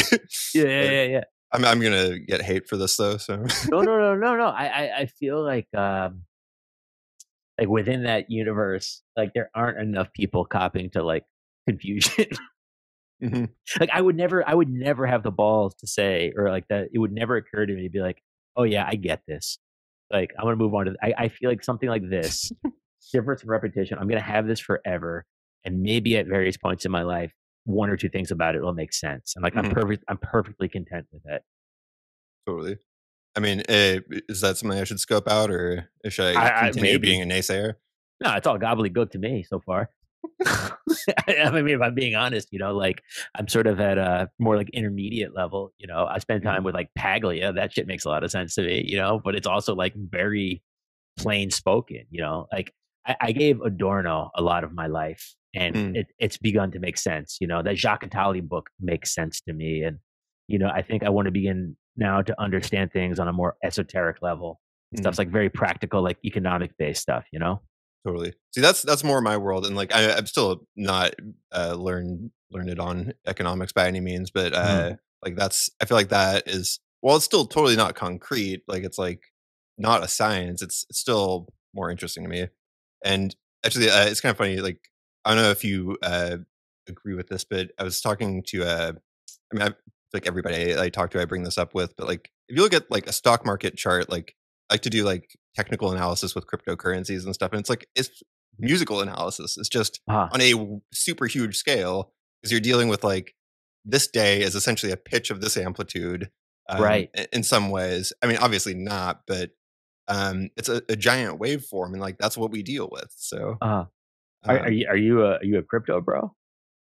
I mean, I don't think. a crypto bro, but I like cryptography. I like the cypherpunk movement. I like that type of stuff. But I don't have a Ferrari. My last name's Lamberton, but I don't have a Lambo. Right. For some reason, I wrote down your name the other day as Lumberton, and then I was like, "Oh, that's the town in Blue Velvet." Is it? Yeah, it's the town where the movie takes place.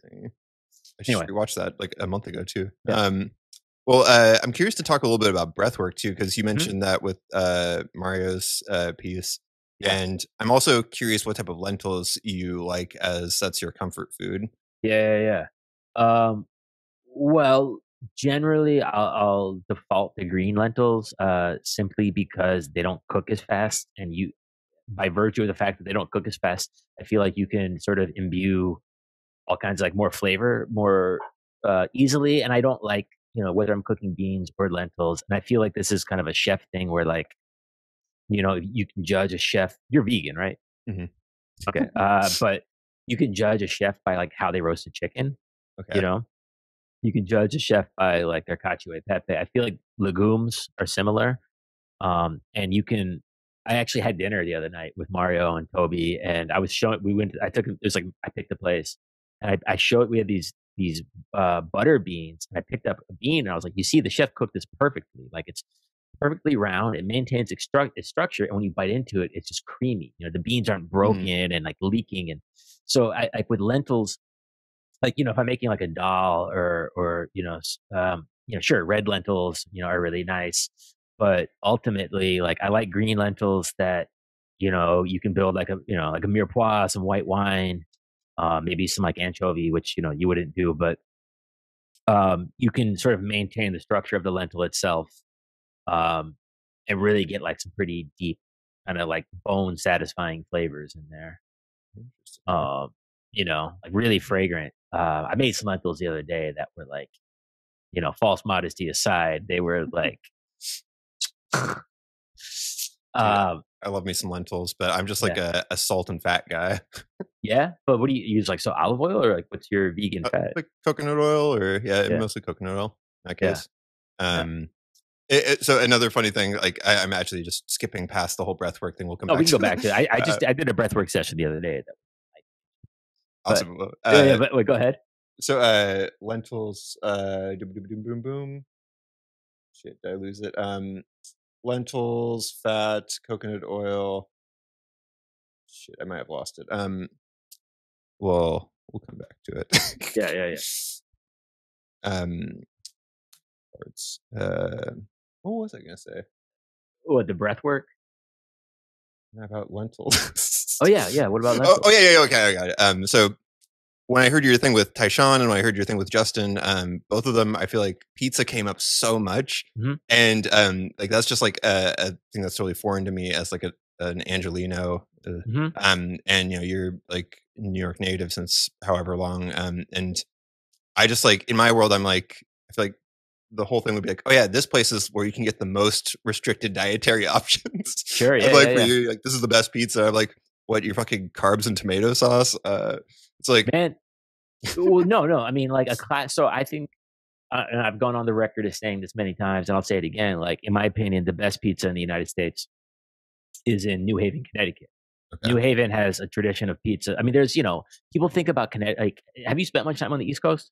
Not much, no. Okay. I mean, people, I feel like the general perception of Connecticut is like Greenwich, Connecticut, WASP, 1%, elite power structure people live, and that's like a very small part of Connecticut. Connecticut is by and large occupied by like pretty, not to sound, I don't say this like pejoratively, but I also do, like sort of lowbrow, like Italian, like working class people, that's who it is. And so there's a culture of like Italian American food in Connecticut, New Haven specifically, that is like, when you think about like that red sauce shit, people, I have a whole thing with Italian food too, that, I'm going to try not to like, American Italian food is very different from, Italy's a very large country. Let's just say that. So something that you get in like Trentino Alto Adige has nothing in common with something you get in like fucking Sicily or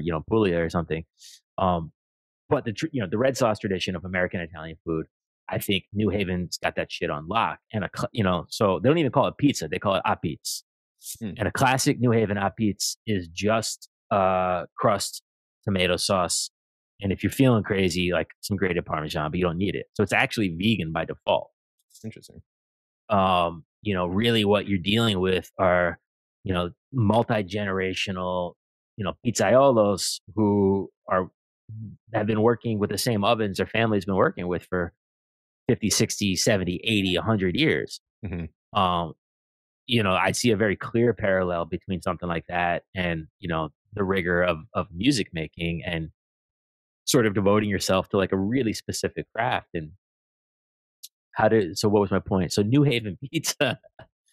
Wait, what was, anyway. Well, I mean, there's something to be said about like getting your hands dirty. I mean, but probably clean, like that sort of hands-on like culinary thing that, like for instance with coffee, like an intelligentsia, I feel like has like gotten so polished and like it's kind of like it assumes that it's the best, and then like you go to some little shithole where, or like some place that you would a snotty barista would call a shithole, and it's like this is actually really delicious, and it's because like you can't fuck it up because you have like skin in the game, and like they have to make it delicious, and I feel like I respect that, but I have like orthorexic tendencies about my foods.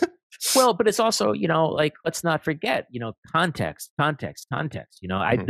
The best beer I ever had in my entire life, the day I die, I'll still remember this beer that I had was, it was a very long, stressful day. There was a horrendous, like, snowstorm in New York, and my wife and I had a trip to Costa Rica. We were the only plane to leave JFK that day. The only plane. Long, crazy day of travel. Got to Costa Rica late at night. I sat on top of this roof and I opened up. The only beer you get down there is Imperial, which is like probably comparable to like Miller High Life. And after this crazy long day of travel, I opened up the Imperial and I heard the ocean beside me. And I drank the whole thing in one shot. And I closed my eyes. I can still taste that beer. I can still feel like the ocean air on my skin. And there is no fucking wise ass, IPA that tastes like, a tropical fruit that's ever gonna take the place that beer has for me, ever. You know what I mean? No, like, so, coffee, pizza, like, there's plenty of people, there's all these like high tech, pizza makers in New York now that are using like only crazy imported ingredients, and a pie costs like $30, and it's, this big, and it's cool. It's cool. It's good. But that's not what I want. I want to go to Sally's in New Haven and have some fucking, illiterate Trump supporter making the pies, and he literally knows how to do one thing well, and it's make pies. That's more my scene, Illiterate Trump supporter cuisine. Interesting. Okay.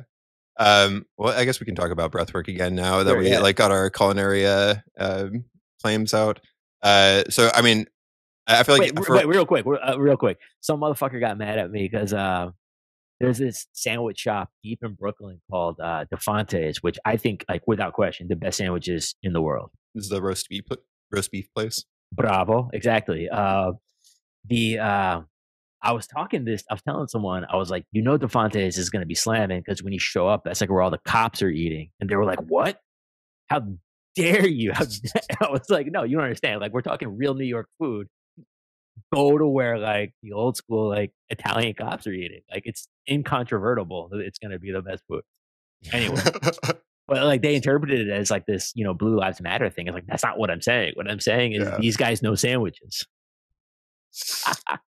Yeah, I mean, if somebody like needs to get some food on the job, then it probably is going to be good. I'm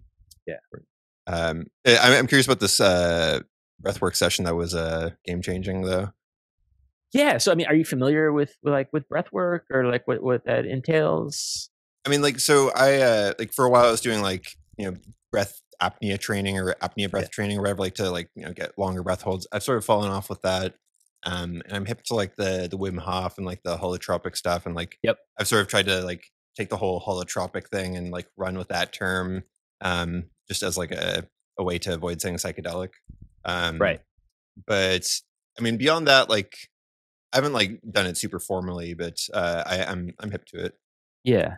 I mean, so all right. So Mario's a dear friend, and we have pretty intense personal conversations. And he's definitely someone that like your thing just got really crackly. By the way, I don't know, Oh, shit. but um, Mm. I don't want to like derail. There it is. Good. I had this really last summer, not the one that just passed, but 2020, a very very deeply traumatic experience, and it like really uh, trying to think if I should tell you what happened. I had an experience that was very traumatic. It was far more traumatic than I would have anticipated. That is to say that about a week after this thing happened, just all this like all um all this stuff was like coming at me mentally and emotionally that I did not have. I didn't know where it was coming from. I thought it was going crazy. I thought sorry if I'm like Yeah. um so I called up Mario and I said, look, man, I got to talk. Like, I need some help right now. And I explained to him what was happening, what I was going through. And he was like, you gotta call this person, that Alice that I studied breath work with for years. Like, now's the time. And basically I went to this person. I explained to her what had just happened, and what I was going through. Now, what I said to her is because, I'd done therapy, like talk therapy at many times in my life. Um, and I don't have any interest in that shit at all anymore. And what I told to her is like, look, I know what I'm dealing with in terms of childhood trauma. I know what I'm dealing with in terms of like generational trauma, that you inherit from. And I'm happy to like talk about that stuff to lay groundwork with you. But I don't want to talk about, and I don't want to find out about things that I already know. I don't want to talk and find out about things that I already know that I know.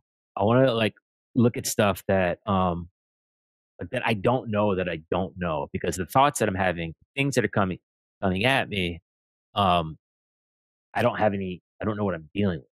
So what this woman does, and is it's essentially like fully integrative therapy. So we talk for a while, and then we do these breath exercises, to focus on parts of the body that are being impacted by whatever um, emotional trauma, impact, weight that you're dealing with. You do the breath exercises, and then you kind of come out of it, and she asks, like what you experienced during those exercises. And then you sort of do it again, and she kind of guides it a little bit. And you do like an interval like that, like 2 or 3 times. And just without question, every session I have with her is transformative. The talk um, is helpful, and it's just like talking to like a really wise friend who, has good perspective. But she knows how, after decades of doing this stuff, how to guide these breath exercises that like every single time something gets like jarred loose, and the conversation we were having the other day, and like, I don't know if this is like too like personal for this type of podcast, but like, um, I mentioned I quit drinking, and I've been doing like the AA thing, and I've been, kind of really trying to explore this through um, like a prescribed path. And, what I told her was that, look, something that's come up the first week I did without drinking, every evening at around 7 o'clock, I would start feeling this like rawness, this like, and my heart would just like, I start weeping. My heart, like my chest just like would ache.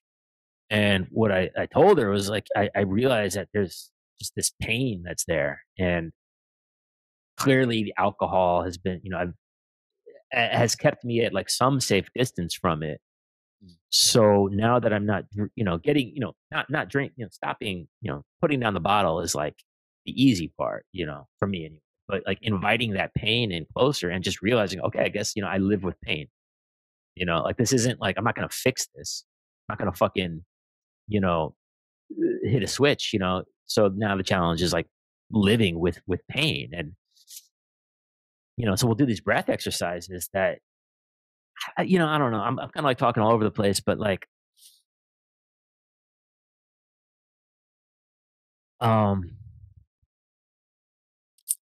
just what I need to live with this stuff in a healthy way becomes clearer. And it could be very concrete things, like comfort, like what I surround myself with,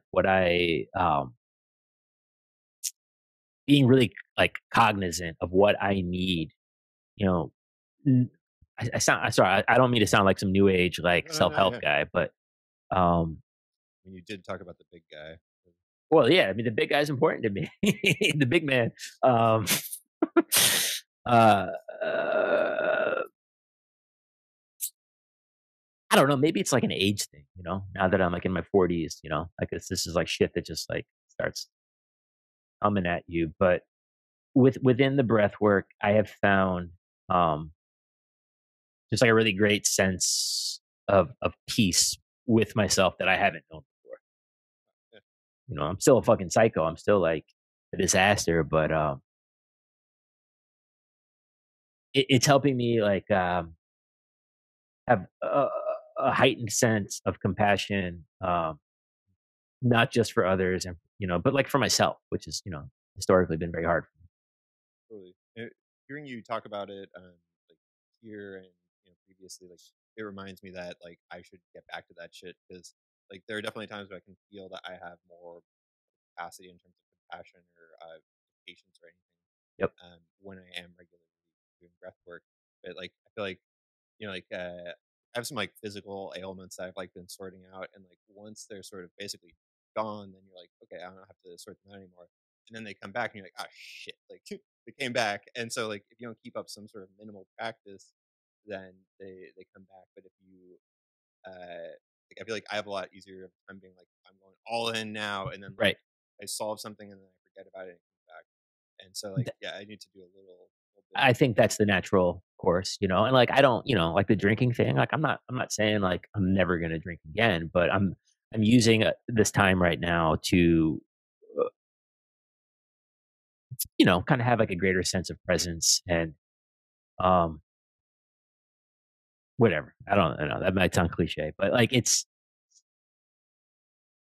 yeah. The breath work for me has been the most transformative thing I've done for myself outside of music. Beautiful. Yeah. What type of like is there a specific type of breath work that Alice does, or is it just kind of like she feels out her needs and it's like No, in her she's tool bag? I'm again, as I said at the start of this conversation, I'm gonna. Yeah, I would say anybody that wants to look her up, the name of the group is One Breath Circle. She's amazing. She does Zoom sessions, so if you're not, nearby, you can do those. But like, yeah, you can look her up. I don't want to speak for her, bona fides or whatever. I think I said that right. Bona fides. Weird. Well, I want to keep on pushing you into trauma territory or anything. Yeah, no, I'll talk about it. I'm curious. So I mean, you said you no longer doing the 5049 podcast. No. Are you still doing that label? Yeah. I mean, I put out all my stuff through it. So, yeah. It's not the Like, podcast. no, it's funny, man. I actually have the itch to podcast again. I want to. I actually love podcasting. I just don't know what the fuck I would podcast about. Mm. Hmm. Like Okay. your thing, kind of. You talk to all kinds of people, right? I mean, like I feel like I'm finding that when I talk to musicians, it ends up a lot better. But initially, the idea was to talk to like everybody. And my like sort of my little catchphrase I'm going with is like music, mind, and magic. So I can like Yes. sort of dabble in the esoteric, but sort of also like I like talking to people that know about consciousness shit. But like Hmm. at the end of the day, it's like I'm kind of only an expert about music and coffee. So like gotta talk about those. And I'm tired of talking to coffee people. I've Yeah. talked to like Yeah. 3 or 4, and um, if somebody can do the physics, like I talked to this dude that's into like the physics of filter coffee, and that's super interesting. But it's getting so high tech and stuff that now it's like unless you have a PhD in physics, you can't really keep up. So I'm like, I can't do it. Right. Right. So I'm curious though. What do you think like a label or an imprint really means these days? And I'm sort of curious if you have any thought on like NFTs, if that's anything that's close to your fancy. No, I don't even know what the fuck they are. Like, I know it stands for like non fungible token. Hmm. Um, I, no, I'm not smart enough to really even understand what the concept is. Yeah, Uh, the terminology makes it like kind of like a barrier of entry. it Just kind of seems like a Ponzi scheme or something.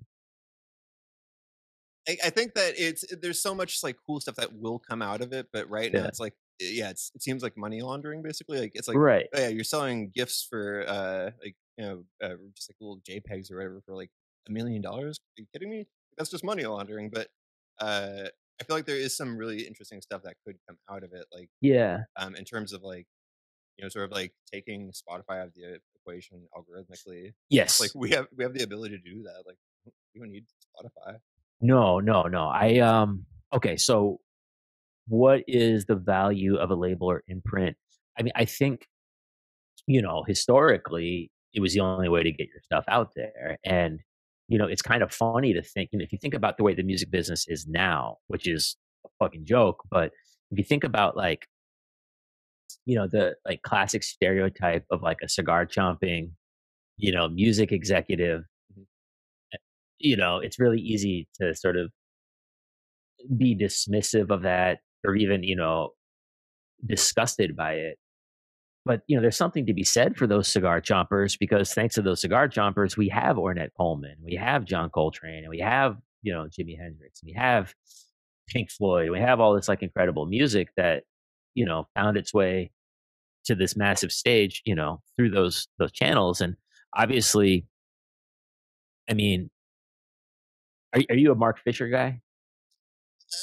Not really. I'm like into that general world, but Yeah. like Mark Fisher's never landed for me. But Okay. I know plenty of people that love him. So go Well, on. I mean, one thing I'm like really sort of in tune with Mark Fisher is like being immediately distrustful slash dismissive of any kind of like poptimism, you know. And like I think it was like yesterday or the day before, people online were all pissed off about Pitchfork has decided to revise their reviews of certain records that they had like shit on in the past. And if but so I was looking at Pitchfork for the first time in years, and it's like, what the fuck is this website? It's just like weird pop and like hip hop that, I mean, I don't want to sound like an elitist, but I don't really see this as being like particularly interesting music, Solange or whatever, maybe I'm missing something, but so it seems to me like a label these days is has more in common with, sounds so dumb, but like it's just like cynical business. Like that aspect of introducing the world to the Ornets, like it's just completely done. It's branding deals, and it's just it. So for people like us, I mean, I put everything out on a label called 5049 Records, and all that is really is like a stamp to put on the back of the CD. Like, Mhm. I don't know that it gives me any clout. I don't think it does, but I don't know that any label that would be putting out this kind of music is going to do anything better or differently than I can. So yeah, I don't have a smart answer. Like, I mean, it seems like if people aren't using Bandcamp to their advantage, they're missing out. Like independent artists, like Bandcamp is really phenomenal, and um, I mean, I guess, like 5049, as much as I'm loath to use this word or to put it this way, like there's like some branding involved. And, I did a podcast for a number of years and help bring attention to the thing. And, I've put out, I think 11 records on the label. I've never put out a record by another artist. Um, but yeah, I don't know. It's not important to have a label. When you were talking about the Bean Dinner night with Mario, you said Toby, right? Yeah. That's like Toby Driver. Yeah, exactly. I think I saw him do some sort of like like tweet storm rant about like, like Spotify and like Yeah. kind of like, let's all fucking jump ship Hmm. together. Hmm. And like, it does occur to me that like there's something different about the independent artist and like the mainstream artist where like we need a different whole world than like all these people that are just like super popular. And that seems to me where like the NFT thing comes in because like there's so much like power to like come together and have a coherent sort of cooperative Hmm. thing. Like it makes me think of like the GameStop thing where it's like Hmm. these little nerds on Reddit fucking got rich at the expense of hedge fund people because they were like cooperative and like organized. And it wasn't even like a big deal. It was just like casual. And Hmm. so that seems like a cool way to just be like, yeah, like independent musicians should unite, like have some sort of connection in a good way. But I mean, like, of course, nobody's gonna be like, yes, let's all jump ship at the same time to Bandcamp. But like, Yeah. I Bandcamp mean, does definitely have our interests, you know, at heart a lot more than other places. well, I feel like, there was how old are you? 33. 33. I mean, there was, I remember as like a teenager, if you wanted to go buy a CD, this was like the early mid 90s, you could go to like the independent stores and find the cool shit. But if you went to Walmart, that had a CD section, it was only going to be what, uh, fucking Creed or whatever was like insanely platinum selling artists. So it was just understood that you don't go to Walmart for cool, interesting music, Right. whatever that might be. And I feel like Spotify is the Walmart of music. And yeah, people like us just shouldn't even engage them at all. And like it would require some, general collectivist sentiment and like genuine like belief in some kind of collectivism. And I so some of the records I've put out, I've intentionally not put on Spotify. Mhm. One just because like my like stubborn sensibility says fuck Spotify. That's a platform that's not good enough for this music. Mhm. But also part of me that's like I just want to see what the difference. Like if I put something on Spotify, like I have one record on my label that's on Spotify. I'll put another one that's not on Spotify and just sort of observe how they do in the quote unquote marketplace, what kind of reviews they get, what kind of snowball of career stuff might happen. And quite frankly, at the level that I'm at, like I haven't seen Spotify be helpful in any way. There's no reason to have my music on. It's helpful to have my music on Spotify so that I can share it with my civilian normie friends. Yeah. That's where it's helpful. Mhm. But I mean, financially, forget about it. I mean, they are pirates. Don't get it twisted. There's no other. They're not. It Spotify ultimately best serves the people who cannot wait to step over their fucking peers. That's who it's for. It is completely anti-collectivist. It is the biggest carrot, to be dangled in front of it. I mean, they're doing this shit now where like, they started doing this thing where you could pay them to get put on playlists. Yeah, it's insane. Now they're doing a thing where they want you to pay for your new music to show up if they search your name. Like it's just absolutely disgusting. Yeah. And yeah, I think, but yeah, I think like Toby, for people to jump ship and have it be meaningful, like there does have to be something that resembles like union mentality, where we all say at one time, we're not showing up for this, and it could be meaningful. I don't use Spotify. I don't fuck with that shit. I mean, it's. I mean, I keep on calling it aesthetic climate change because it's just like it's like litter everywhere. Like I can't find a fucking Coltrane thing like back when I would use it because it's like the best of Coltrane. Like Right. here's everybody playing Coltrane. It's like, dude, Jesus Christ. Like I just yeah, I I don't mean, want to if you want, invoke if you want big to, words. I was explaining this to to a friend of mine the other day who's like, I was like, look, if you want to understand like late stage capitalism very easily, just look to Spotify. It's literally, I mean, Spotify is listed as one of the most competitive places to work. I know two people that work for Spotify and like I don't begrudge them because they're like 20 something year old, Mhm. women who went to like whatever bullshit liberal arts school. And they're following that jive. But, they tell me about these like work parties they have. They'll have staff parties where they'll have Beck do a private concert for the staff. It's like, so who's getting paid in this situation? the 100 fucking people that work for Spotify and Beck. Meanwhile, you know, the thousands, millions of other artists, you know, are there to build that for them. And it's bullshit. You know, you can, if you can't figure out how to make money off of selling 1,000 units of something, then, you know, you're an idiot.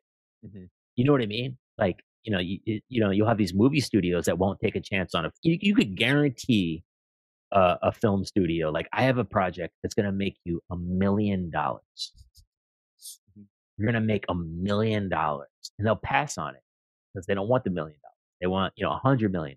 It's the same kind of like ass backwards thinking. And, you know, so yeah, you have to understand that if you are an artist that's putting your music on Spotify, you are choosing to be like a little femur bone in their catacomb pile of bones that supports the one or two things up top. It's The thing with the NFTs that is sort of exciting to me is that there's the potential to like control scarcity. So like for instance, like you could have a self-destructing album or something like that. So it's like right, it's kind of like the Wu-Tang album where it's like right. you're only gonna be able to listen to it if like you have access to it. And so And who was it? It was Farmer Martin Shkreli, Farmer yeah, Bro, that bought it. I want to say that he Respect. recently sold it or something. Right. There's some I don't follow that this stuff, but I mean, there's like that type of thing. If we could open source that type of thing to like allow artists to create, like to turn up the value knob on their thing, essentially, Mhm. you know, because if you can only have 1,000, you know, copies of something, and it's like protected cryptographically, Right. be a lot of potential. Well, yeah, I mean, these like, you know, like basic fundamental concepts of economics, you know, scarcity, supply and demand. And I you are immediately, when you put something on Spotify, you are immediately declaring the value of it, which is zero. Yep. But not in like the generous way of giving a gift to somebody, of Right. just saying, I want this to exist in the market, in the hopes, you know, that like same jive of exposure that people have been falling for, musicians have been falling for forever. That's what it is. Mhm. And that, you know, the idea is they have you by the balls because you want people to hear your music. Yeah. Exactly. What's gonna, you know, you can get a licensing deal. Fucking Mazda's gonna call you up and they're gonna put your fucking solo clarinet piece in a commercial. Like, it ain't gonna happen.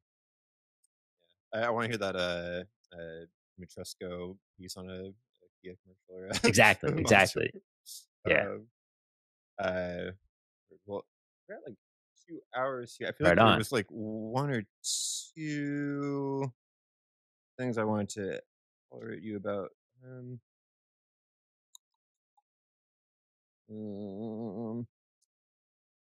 I mean, I guess like the diatribes against Spotify is a good way to sort of wrap up. But I mean, I'm curious if you just have any pieces of wisdom as a podcast host and a record label runner Mhm. for somebody that is doing the same thing, or for somebody like me that's doing that thing.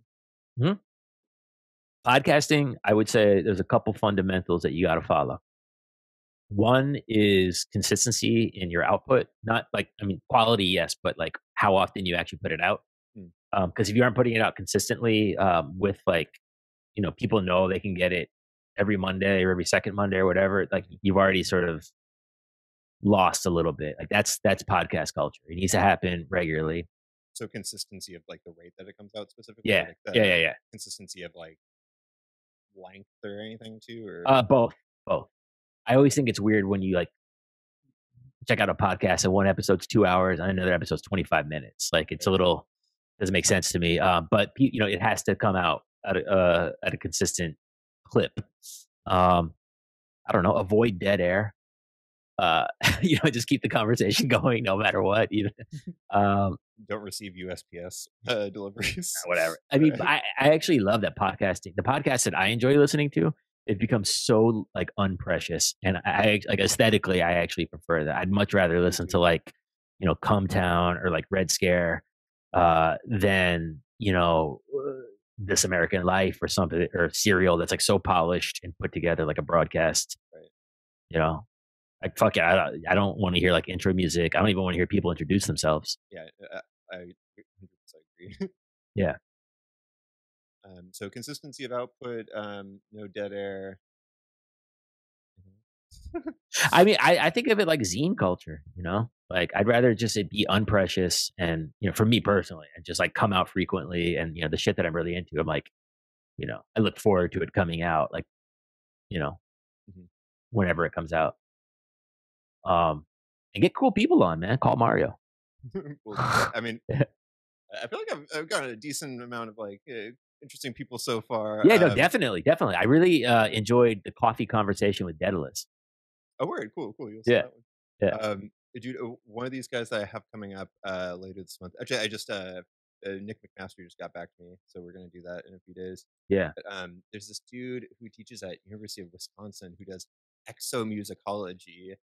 Bill Cetheris. It's man, he's a trip. Like his website is like it's literally the study of space or like alien music theory, basically. Whoa. Yeah, it's a trip. So he's gonna be a weird one to. Yeah, I saw you talk to David Rothenberg. Mhm. Yeah, he makes music with like whales and insects and shit. Yeah, Yeah, totally a trip. yeah. I mean, that was a interesting one. Yeah, I feel like I should have like actually talked about your album more, but Citadels and Sanctuaries is the name of the album out on 5049 Records. scoop Um, it.